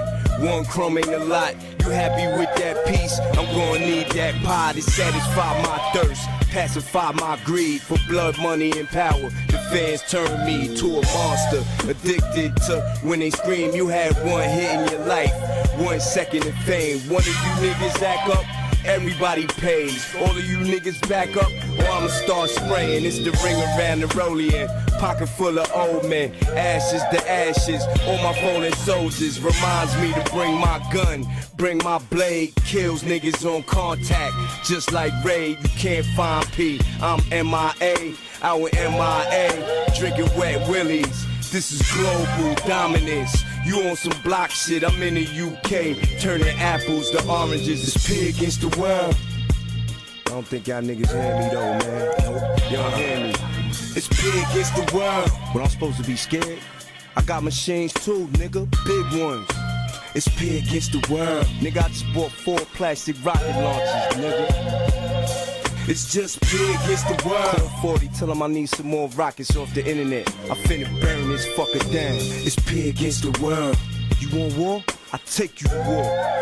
Listen, I'm giving you one piece of my mind, one piece at a time. If you could read my thoughts, you would say that I'm a terrorist and label me a threat to the world. Cause I influence all your little boys and your girls to stand up and make a difference. Just watch me, take advantage of my freedom of speech.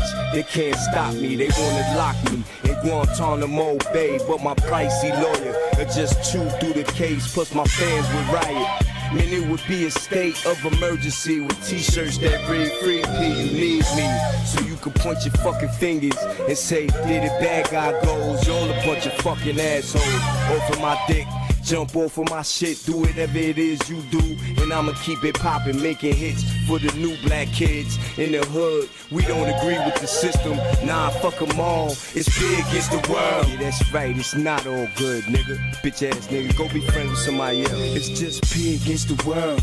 Fuck out of here, you bother me. It's pig against the world. Hey, yo, Bush, fuck you, nigga. Fuck your whole bloodline. It's pig against the world. Yeah, I know you heard that. And it's what? Pig. They can't take it, son. They don't understand me. Pig against the world. Feel me before they kill me. It's just pig. Yeah. Feel me before they kill me, nigga. It's just me against the world. And that's what it is, man. That's what it is, man. Fuck all y'all. Thank you very much. I'd like to thank all y'all for hating so hard. All y'all. I'd like to thank all y'all. Give it up, give it up. Not believing in me. Thank you very much, man. Give it up to them. Give it up. What I do. Give it up for yourself. Stand up, give your own self a round of applause, matter of fact. Thank all you broke ass niggas, and thank all you rich motherfuckers, man. Whatever, man. Go buy my shit, nigga. Download it and something, man. Know what I'm saying? Capital P, VIP, man. Don't make me no difference, nigga. Yeah, nigga. Know what I'm saying? I'm rich, baby. Woo! Hey, yo, call Fifth, man. Let's take a ride in the yacht or something, man. Cortez, man. Let's burn it down. Hey, yo, H, good looking, nigga. I love you.